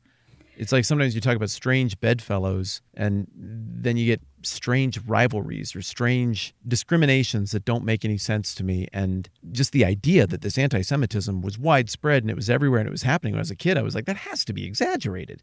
That had to just be some kind of propaganda thing in Germany. And the more you learn, the more you realize, like, nope, this is some kind of mind disease that has plagued a whole lot of people inexplicably for a really long time.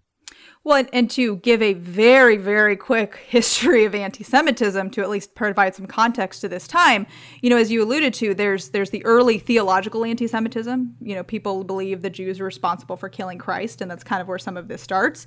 And then by the 19th century, it kind of merges with this history of scientific racism and eugenics, this belief that there were not only racial differences, there are racial differences, but there are also value differences between different races, and the belief that, Jews, African Americans in the United States were somewhat less valuable because of their race. And so this history of anti-Semitism merges with that movement. And so by the time the Nazis take control, this form of racial anti-Semitism, the belief that Jews specifically were a different race and therefore an inferior race of people, was sadly very popular. I mean, you see the eugenics movement in the United States kind of play into that a little bit. They also, which we suddenly got very quiet about.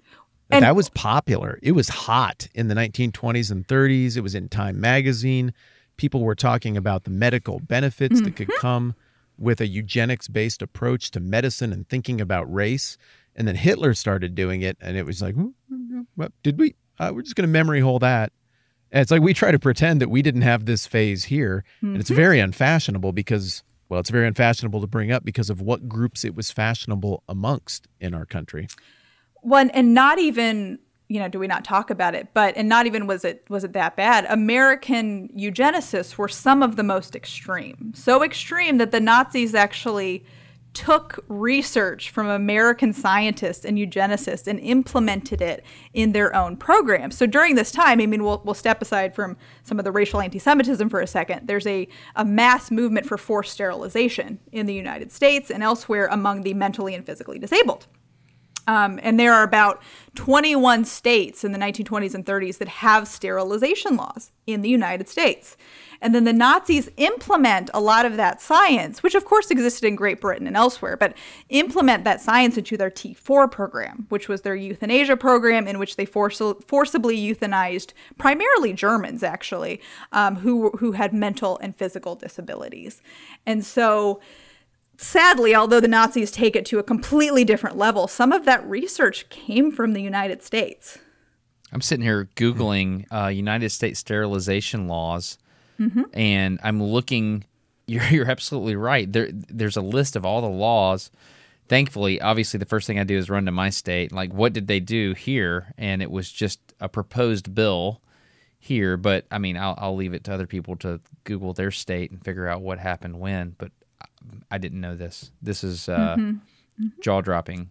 At the Holocaust Museum in Washington, D.C., I had learned about the eugenics stuff, and I also went to Nuremberg. I'm sorry, Amy. What is the big Colosseum? Is it Rijkscolosseum or the? I forget what it's called. It's a big Nazi Colosseum. I in do Nuremberg. As well. Yeah. Yeah. In Nuremberg. Yeah. In Nuremberg. Yeah. And so there's this really interesting attitude in Germany. When I was at that big Colosseum, all the students were coming through, and the attitude was never again. Like we have a responsibility of having the conversation about what went down here in Germany and making sure that it doesn't happen again. Whereas you just told me something about what happened here in the U.S. that I didn't know, and I should know this.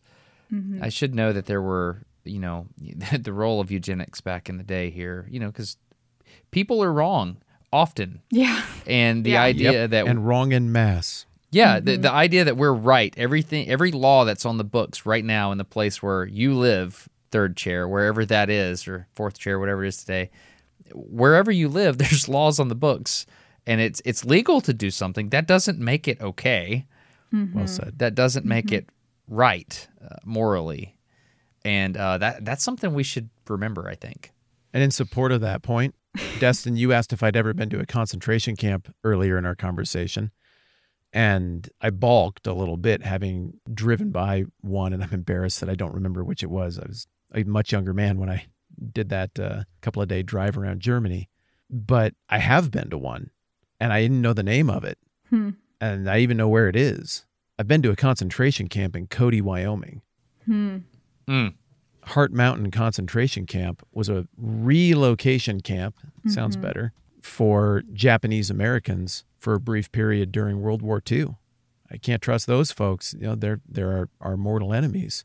And so the atrocities of Auschwitz certainly did not occur at Heart Mountain near Cody, Wyoming, but we arrested people for nothing, relocated them, and treated them like people who were chess pieces on a board, and we can do what we want with them.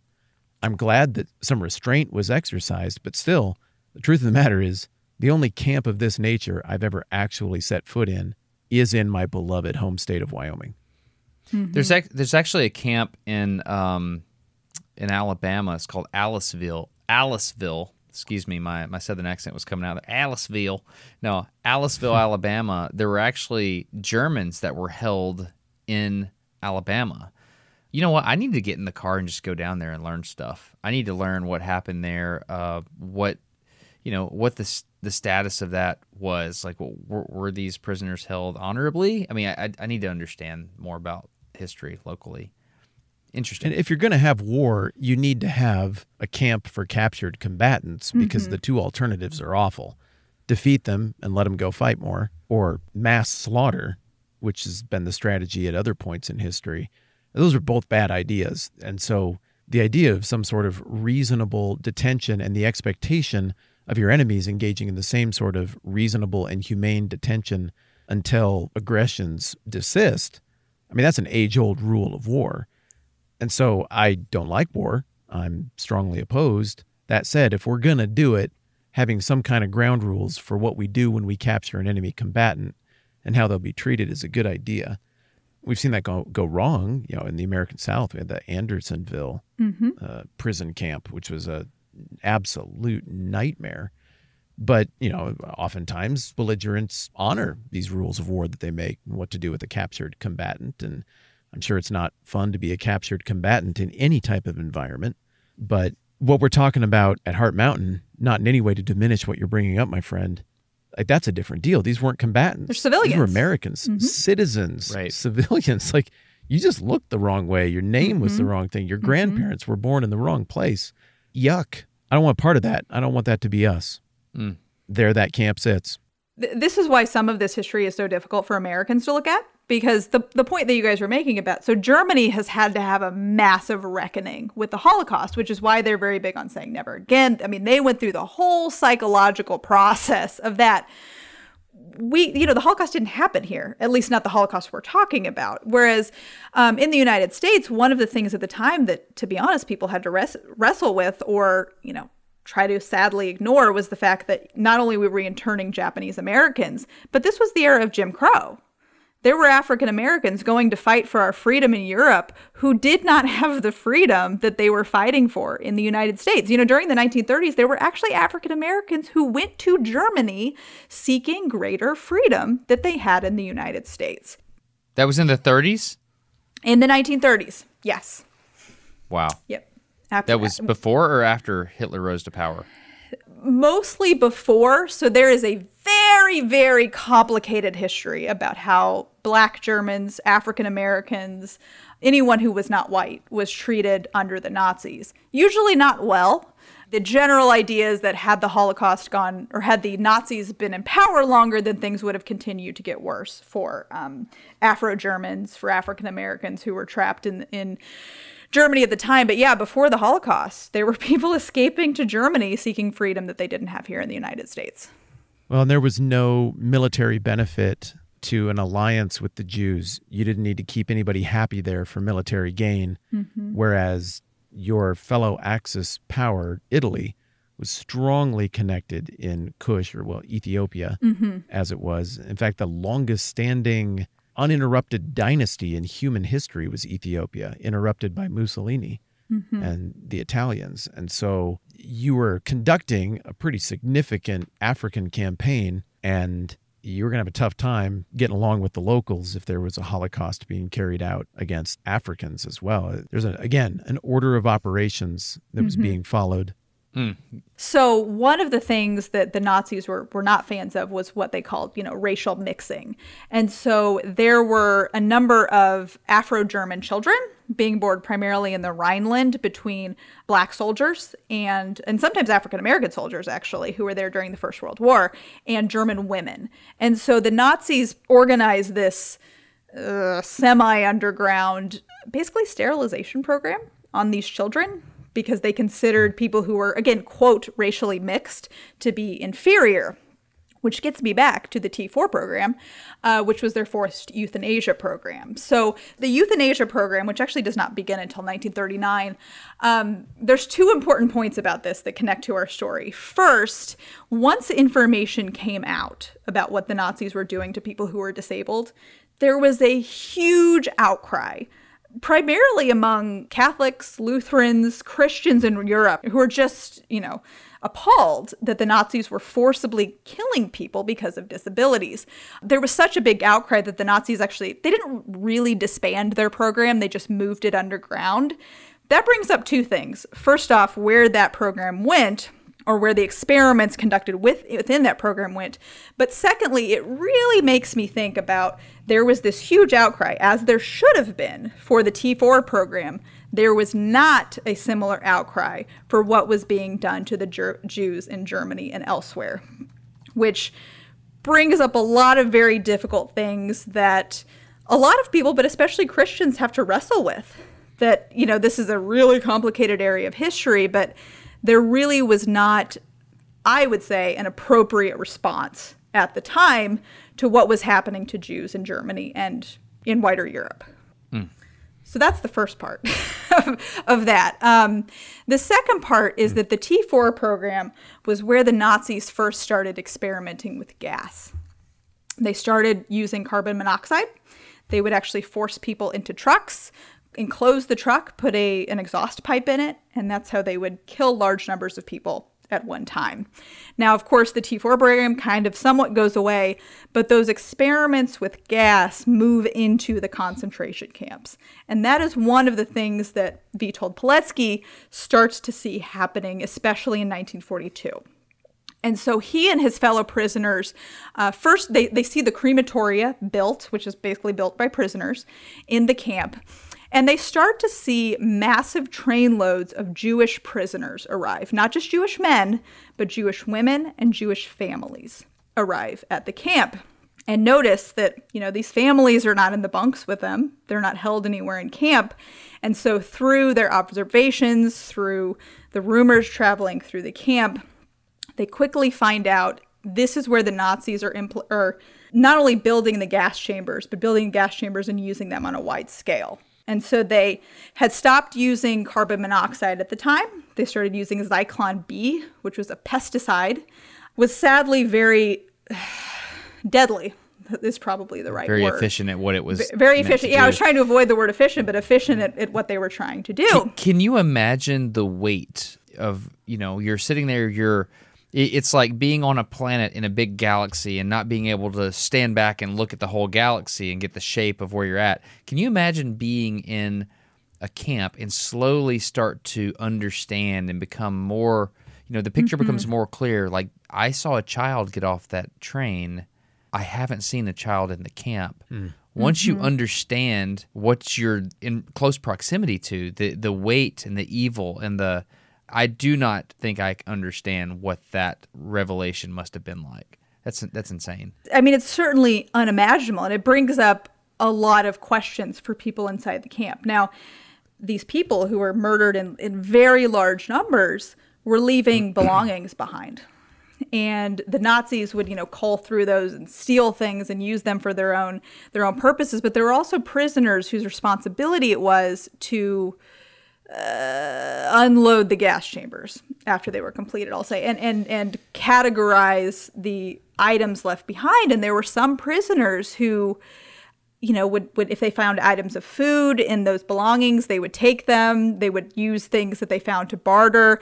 And someone like Witold, thought about that and said, no, the horror of, going through a dead person's belongings for something for your own was horrifying to him. But lots of prisoners made different choices. If you have a piece of food and You're hungry, you know, what are you going to do? So it brought up lots of very difficult choices or difficult decisions that prisoners had to make. But like you were saying, just the weight of that is really important because it connects to something we've talked about already, it's almost hard to imagine what was going on in these camps. And so as you can possibly imagine, people hearing about this from the outside in newspapers and radio could not understand the sheer magnitude of what was going on. You know, there were a couple prisoners around the same time, I think a little later actually, who escaped and wrote most of what we call the Auschwitz protocols, which, you know, revealed a lot of what was going on.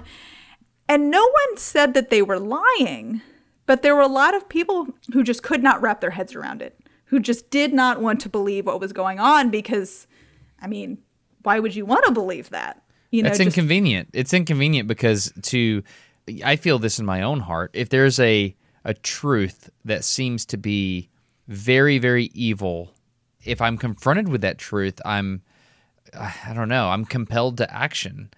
And action is difficult. So it's easier for me to dismiss the information than it is to actually wrestle with the question in my head of what to do with the information. I can see how a person could get there, and I think there are parallels with the conversation we had earlier about what may or may not be happening in China. Mm-hmm. Yeah, it's like, what do you say? Again, it's hard to imagine, but imagine we were us, and it was 1942, and we heard this. What are we going to do? I mean, and there's a whole different discussion we could have about how people responded, the rallies, the, you know, boycotting German goods. There were lots of things that people did, but as an individual, it's like, it's almost easier to just shut your eyes than realize that you are powerless against something this massive. Yes. It's just hard to comprehend.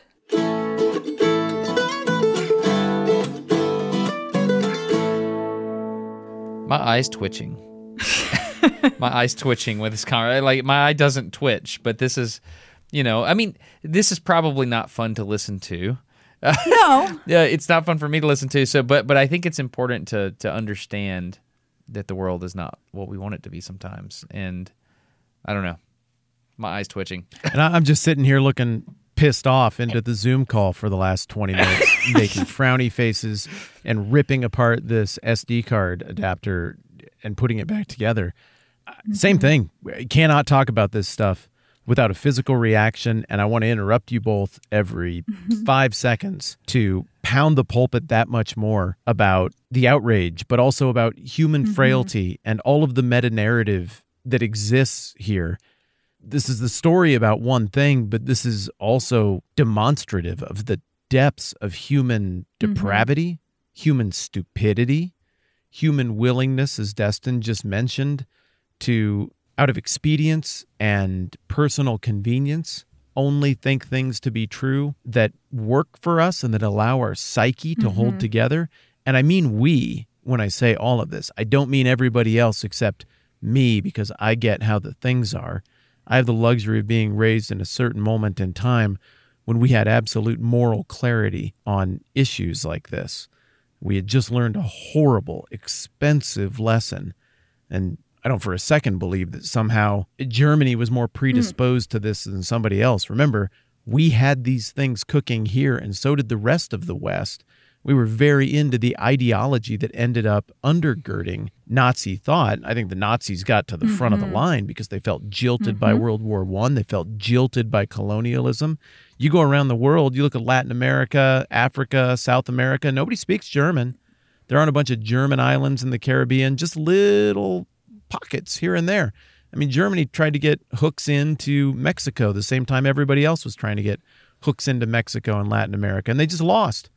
They just misplayed their hand. They had a little bit of pressure from the East during those centuries. And any other century, colonialism happens. Germany gets to be in the driver's seat of all of that. So Germany looks at it and they're like, what the heck? Like, you catch us on like a down few decades, you divide up the whole world, we don't get to participate. I think it's a series of fluke luck of the draw moments culturally and historically that puts Germany in this edgy place of being like, hey, we're one of the big players here. And it doesn't look like it right now globally, but we are. And that got into the blood. It got into the psyche for a little bit. It affected moral judgment because nationalism and shared pride will do that. And I don't say that to say, so look how dumb and bad the Germans are. I say all of that to say all of those things could have sifted out differently, and the already negative legacy of colonialism could have sifted out differently. Somebody else could have got dealt out and tried to overcompensate. A few battles could have gone a different way here or there, and somebody else could have been the one that finally got to a place of engaging in this scale of atrocity, and then they would be the bad guys of that decade that we're talking about. But the reality is we had some serious moral problems that everybody in the West was cruising toward when this went down, and Germany got down the road faster.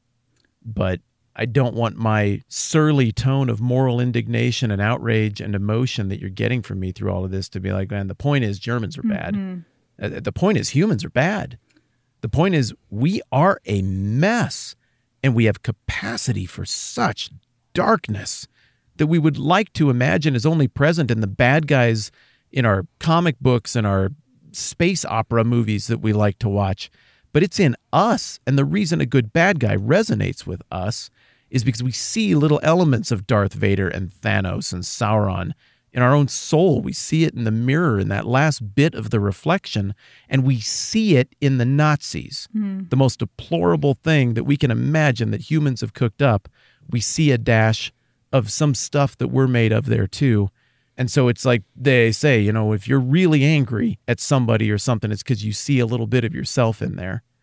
And if you're angry at Nazis, hopefully part of why you're angry and part of something that'll serve on a check against your own darker impulses is that you see a tiny little dash of your own capacity for utter abject selfish wickedness in what they did. I think there's an interesting metaphor here, and I'm gonna screw it up. But as you were talking, I was realizing that you're right. All that stuff exists in my own heart, and in order to confront that, I would like to say, oh, it can be an inside job. I could go confront all that, but there has to be that element of, what did you, Amy? What was the quote from Lord of the Rings? Ride out to meet it, or whatever. Right out to meet them. Right out to meet them. There has to be a level of willingness to confront the evil that's within your own soul, and sometimes it can't happen. You don't understand the own internal evil that exists. Sometimes you have to have that external measurement of your own. It's sin. I'm just going to say the word sin. You know what I mean? Yeah. I mean, I am so glad we're talking about this, because this is important, but it also underlines the importance of talking about history like this, because as someone in my place who not only has studied this type of history for a long time, but has 2 degrees in this type of history, learning about the Holocaust broke me, and I had to figure out ways to put myself back together. Because as humans, we tell ourselves stories about ourselves, and we have this egocentric bias that when we learn about the Nazis or we learn about bad things in history, we think, well, that was bad, but I'm a generally good person. You know, I wouldn't do something like that. But then when you really dive into things like this, what you realize, and this is the realization that just broke me, was that, as you guys were saying, humans are capable of great good, but all of us are capable of great evil if you put us in certain situations. And what we're seeing here is the Nazis were in many ways uniquely evil, but in many ways they were not. I mean, the people who perpetrated these crimes they weren't born evil. They weren't, you know, there was nothing unique about them. They were people. You could argue that. You could argue that. We're all born evil. Okay, well, we're all born evil and I'm kind flawed. of in the total depravity If camp. we're all born good and then we get worse later, the Holocaust doesn't happen. The Holocaust is a reflection of how we pop out. You know what I'm saying, though. People were not born Nazis. I do. I hear you. I was putting a pin in total depravity. Anyway, go ahead.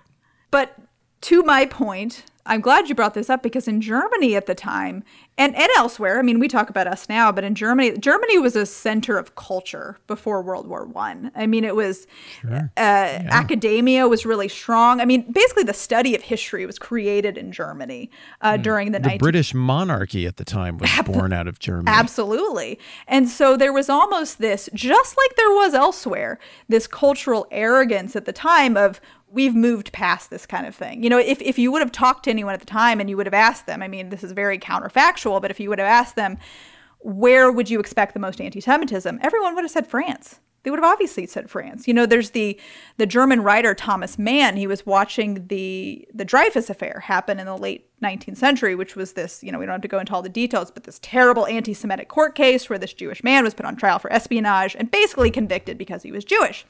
And it was this horrible, horrible case. And so Thomas Mann is looking at that from Germany saying, this is horrible. I am so glad that nothing like this could happen in Germany. That happened. And then it happens. And then it happens. And so it's so important to understand that, you know, I mean, we say never again. There's a very specific meaning to that. You know, the Holocaust did not start with the gas chambers.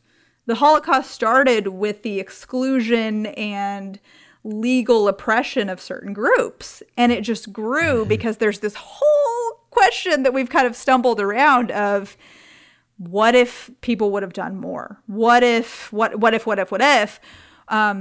United States had implemented a refugee program before January of 1944? What would have happened? Now, granted, troops couldn't march their way into Poland the second they wanted to. There were limitations to it. But in the United States, for example, at the time, we had very oppressive immigration laws and quotas. The point where, actually, I'm glad we're talking about this because we're reaching the anniversary of it. This is a tangent, but it exemplifies my point. There was a ship called the MS St. Louis. I'm not sure if you're familiar with this ship, but it was a German cruise liner that left Germany. It left Germany in May 1938.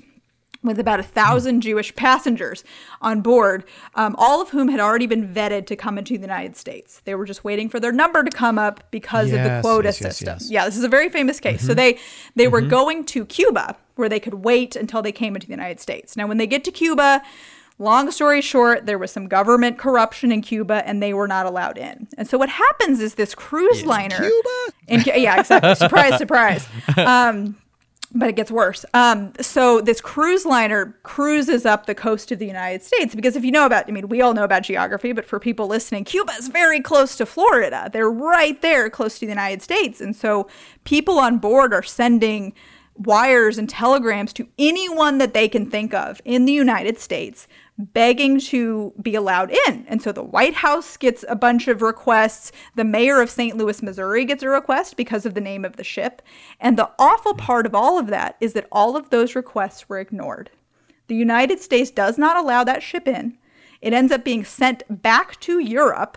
The captain of the ship makes a deal with 3 or 4 nations. It's Great Britain, France, Belgium, and I think Norway are the 4 who take in groups of passengers from the ship because the passengers refused to go back to Germany, outright refused. And so, as we know, if you know anything about the Second World War, Great Britain is the only one of those countries that was not directly invaded by the Nazis. Now, they were bombed, but they were not invaded. And so about 1/3 of the prisoners on that ship died in the Holocaust, despite the fact that they were so close to the United States. And so there's so much to wrestle with as Americans about how we responded or did not respond to the Holocaust. You know, so someone like Witold Pilecki and others are getting information about this out. You know, by November of 1942, the world knew. I mean, there was a press conference in the United States. FDR responded to it. The world knew that the Nazis had a plan to, quote, exterminate the Jewish population of Europe.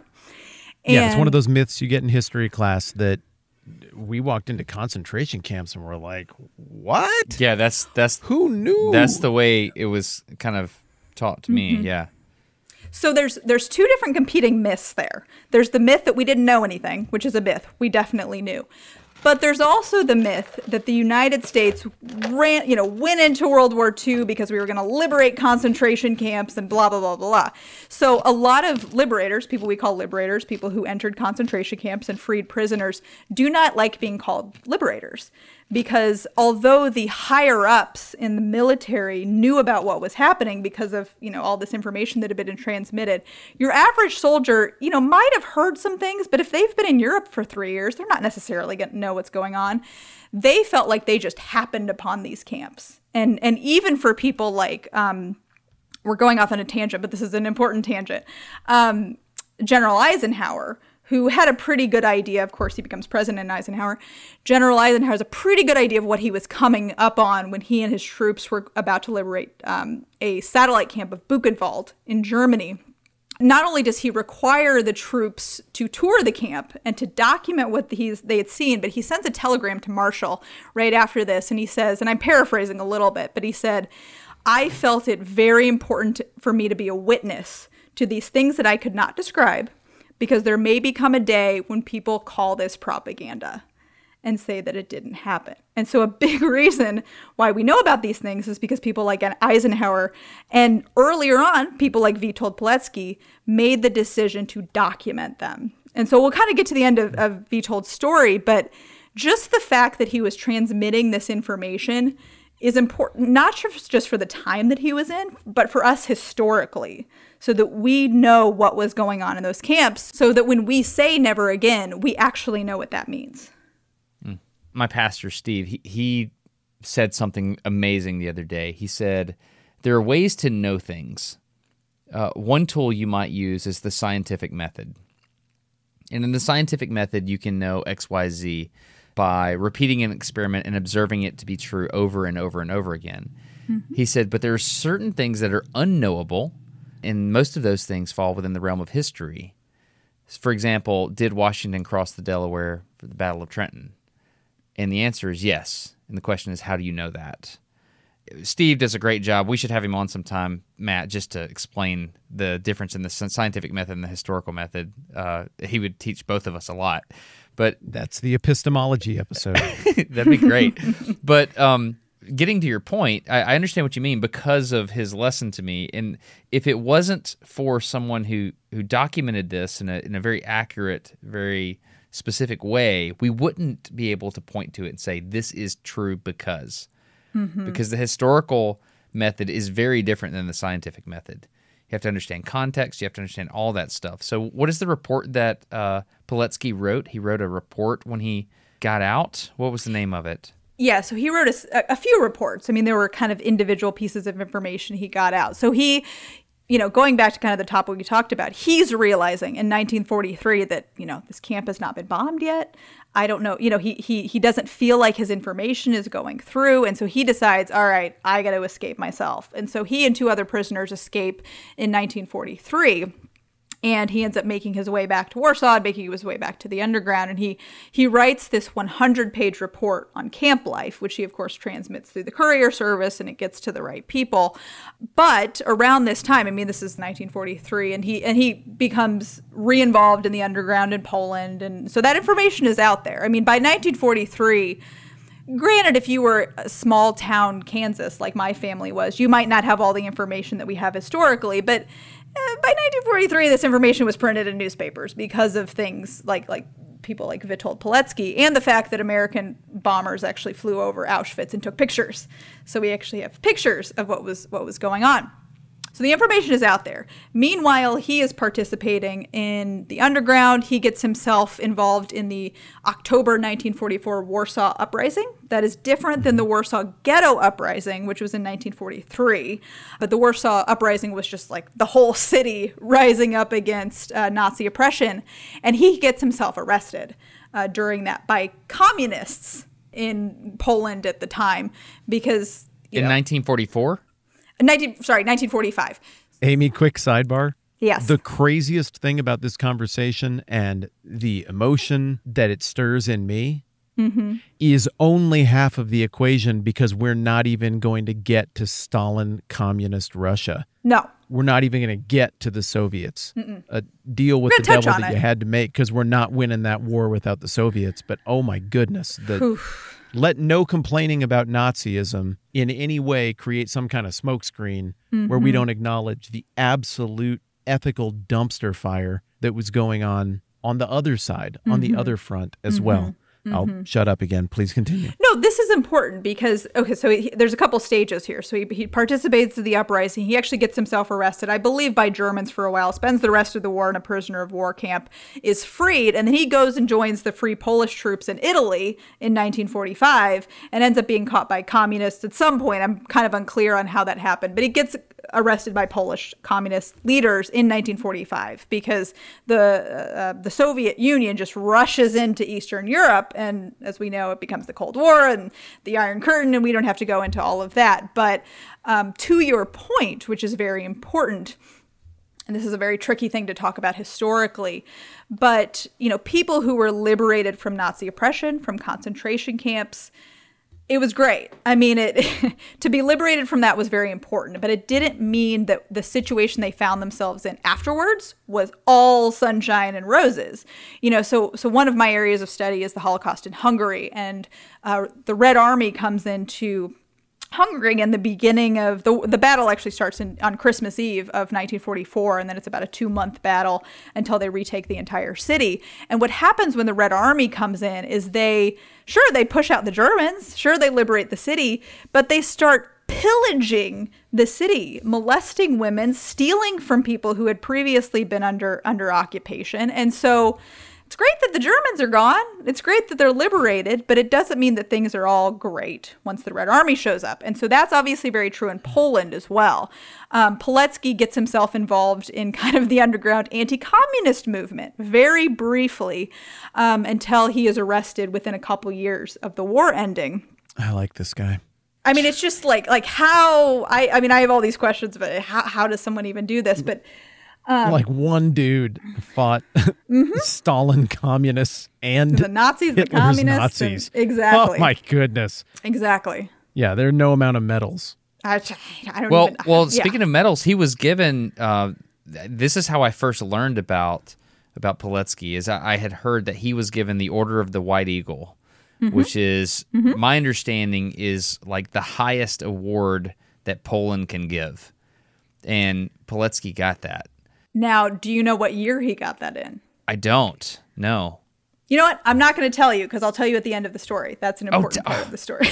Nope, it's important. The narrative is important here. Okay. So he gets himself arrested a couple years after the war ends by communists, and he's put in this show trial where he's not allowed to actually testify. There's no defending witnesses. I mean, it's a real Soviet show trial, like kangaroo court type situation. Like he had no option of defending himself. And then in May of 1948, he is executed because he's found guilty in this show trial, executed by communists. Now, the reason why I want to talk about the year is that... Do we know how he was executed? He was shot in the head. Okay. Okay. Very quickly. So in the case of Pilecki, and to be honest, a lot of other resistors and a lot of other rescuers, his story is basically buried. People don't really know what he did until after 1989, when the wall falls and when information starts coming out of the former Soviet Union, because he was killed by communists, so they're not going to be parading that information around. And so he dies believing that his mission had failed. Oh my goodness. Yeah, really. And then decades and decades and decades pass, and no one knows who this guy is. I mean, people who directly interacted with him, sure, had some idea, but the world does not know who he is. And so the reason why I didn't want to tell you yet was because he gets the Order of the White Eagle in 2006. What? Decades and decades and decades after he died. So he goes unrecognized for years and years. And like I said, that is true of a lot of resistance efforts, because a lot of resistors either died or in many cases just kind of went home and didn't tell anyone. And the information doesn't come out until years and years later, which is why stories like this are so important, because, you know, he's long gone. The only thing that we can do is share this story and think about what we can learn from a story like this. I had an emotional response to that. You know, I had chills, Matt, when you were telling me to write, you know, the whole idea of fighting for what is right. And then, like, when you told me that he died thinking he had failed, but he had done so much. That was that, you know, didn't cry, but eyes watered. I felt very strong emotions when he said that. That's amazing. Can you imagine being anyone in Poland to receive the Order of the White Eagle after that? I mean, yeah, like, how do you compare? That's what that means? Good grief. We could go on and on about this, but it's, and this is a whole other podcast episode, but the man responsible for the largest civilian rescue mission of the entire Holocaust was a man by the name of Karl Lutz, who rescued tens of thousands of people. He also died thinking that he had been unrecognized. Dies like not being recognized. And this is so true of a lot of different people. I mean, if you've seen that very famous like YouTube video of this this German man who participated in the Kindertransport saved a bunch of children. He might have been British, saved a bunch of children during the Holocaust. And he's sitting in an audience, and someone on stage says, "Hey, have you been, if anyone in this room was rescued by this man, please stand up." And the entire audience stands up because they were children who he had rescued. That guy just didn't tell anyone. He just went home and didn't tell anyone what he had done until he tells like his grandchildren. And so there are people like Witold and Lutz who die before they're recognized, but there are also people who just believed that what they did was what any normal human would do. So, I mean, we talked about before we got on the air, going to Israel. At Yad Vashem, the Holocaust Memorial Museum in Israel, they have something, they recognize people that they call righteous among the nations, people who are typically non-Jewish, who helped Jews during the Holocaust and got no sort of material or financial benefit for it. And if you go... Lutz got that award. He right? did. Lutz got that award, and his wife got that award in the 1950s and 1960s. And if you actually sit down and read accounts by people like that, by resistors, by rescuers, they always say the same thing. They say, you know what? I was just doing what any good person would do. Or someone like Lutz said, I thought it was just a matter of conscience. I mean, these are not people who are thinking, I'm doing something so great, I'm a great person. They're mostly shocked that other people are not doing it, which just is... Right, that's what I was going to say, is that statement is so damning toward millions upon millions upon millions of others. Mm-hmm. No, Mr. Lutz, you are sadly and sorely mistaken. Mm-hmm. That is not what any normal person would do. It is what a normal person would boast about from the comfort of his basement where he records a podcast in utter safety in the middle of the United States, moments before he goes outside to grill hot dogs on the patio grill. Easy for me to say. Mm-hmm. Easy for me to thump my chest and talk about how brave I am and how morally outraged I am. I'm not a coward. I've just never been tested. And that guy got tested and he passed with flying colors. Mm-hmm. I don't know. Mm-hmm. I don't know either. I want to sit here and say like, oh, well, he had the Order of the White Eagle in mind when he started by going into the concentration camp. I don't think he was thinking that big. No. I think he was thinking more along the lines of, oh, hell no. No, you ain't doing that in my Poland. You're not going to do that to these Jewish people. Two things I want to say. Number one, I find it interesting that he was a Christian and he was fighting for the rights of the Jewish people in the area. Yep. And I'm not saying there's anything special about Christians in that regard. I've seen this happen many different ways and many, across many different lines. But I do think it's very interesting that he's fighting for the rights of another, quote, people group. That stands out to me. Another thing is there's this book that was written. I don't remember the name of the book or anything, but I found this quote over and over when I was reading about Pilecki, and it's the rabbi, Michael Schudrick. He was the chief rabbi of Poland, wrote the foreword for this book, and this is what he said. When God created the human being, God had in mind that we should all be like Captain Witold Pilecki of blessed memory. May the life of Witold Pilecki inspire us all to do one more good deed of any kind each and every day of our lives. I thought that was a really good quote. It's a really good quote. It's great, and it reflects his life. When he was, we won't have to dwell on it, but when he was in those camp, it was just every day, one more good deed, helping one person, helping, finding more food for another person. And that's how we did it, one day at a time. Selflessness. Mm-hmm. How do you want to land the plane here? I mean, it's hard to land the plane here with questions like this, because I'm sitting here thinking, I think the same things you all are thinking is, what does this mean for us? What is learning a story like this? What do people listening to this, what do you do now?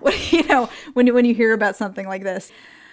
I just think it's so important to learn stories about people like Pilecki, because it begins the process, or continues the process for some of us, of doing that self-reflection, of doing a self-analysis, of asking yourself, what would I have done? And I think, as I mentioned earlier, a lot of us come to the point of saying, I don't know.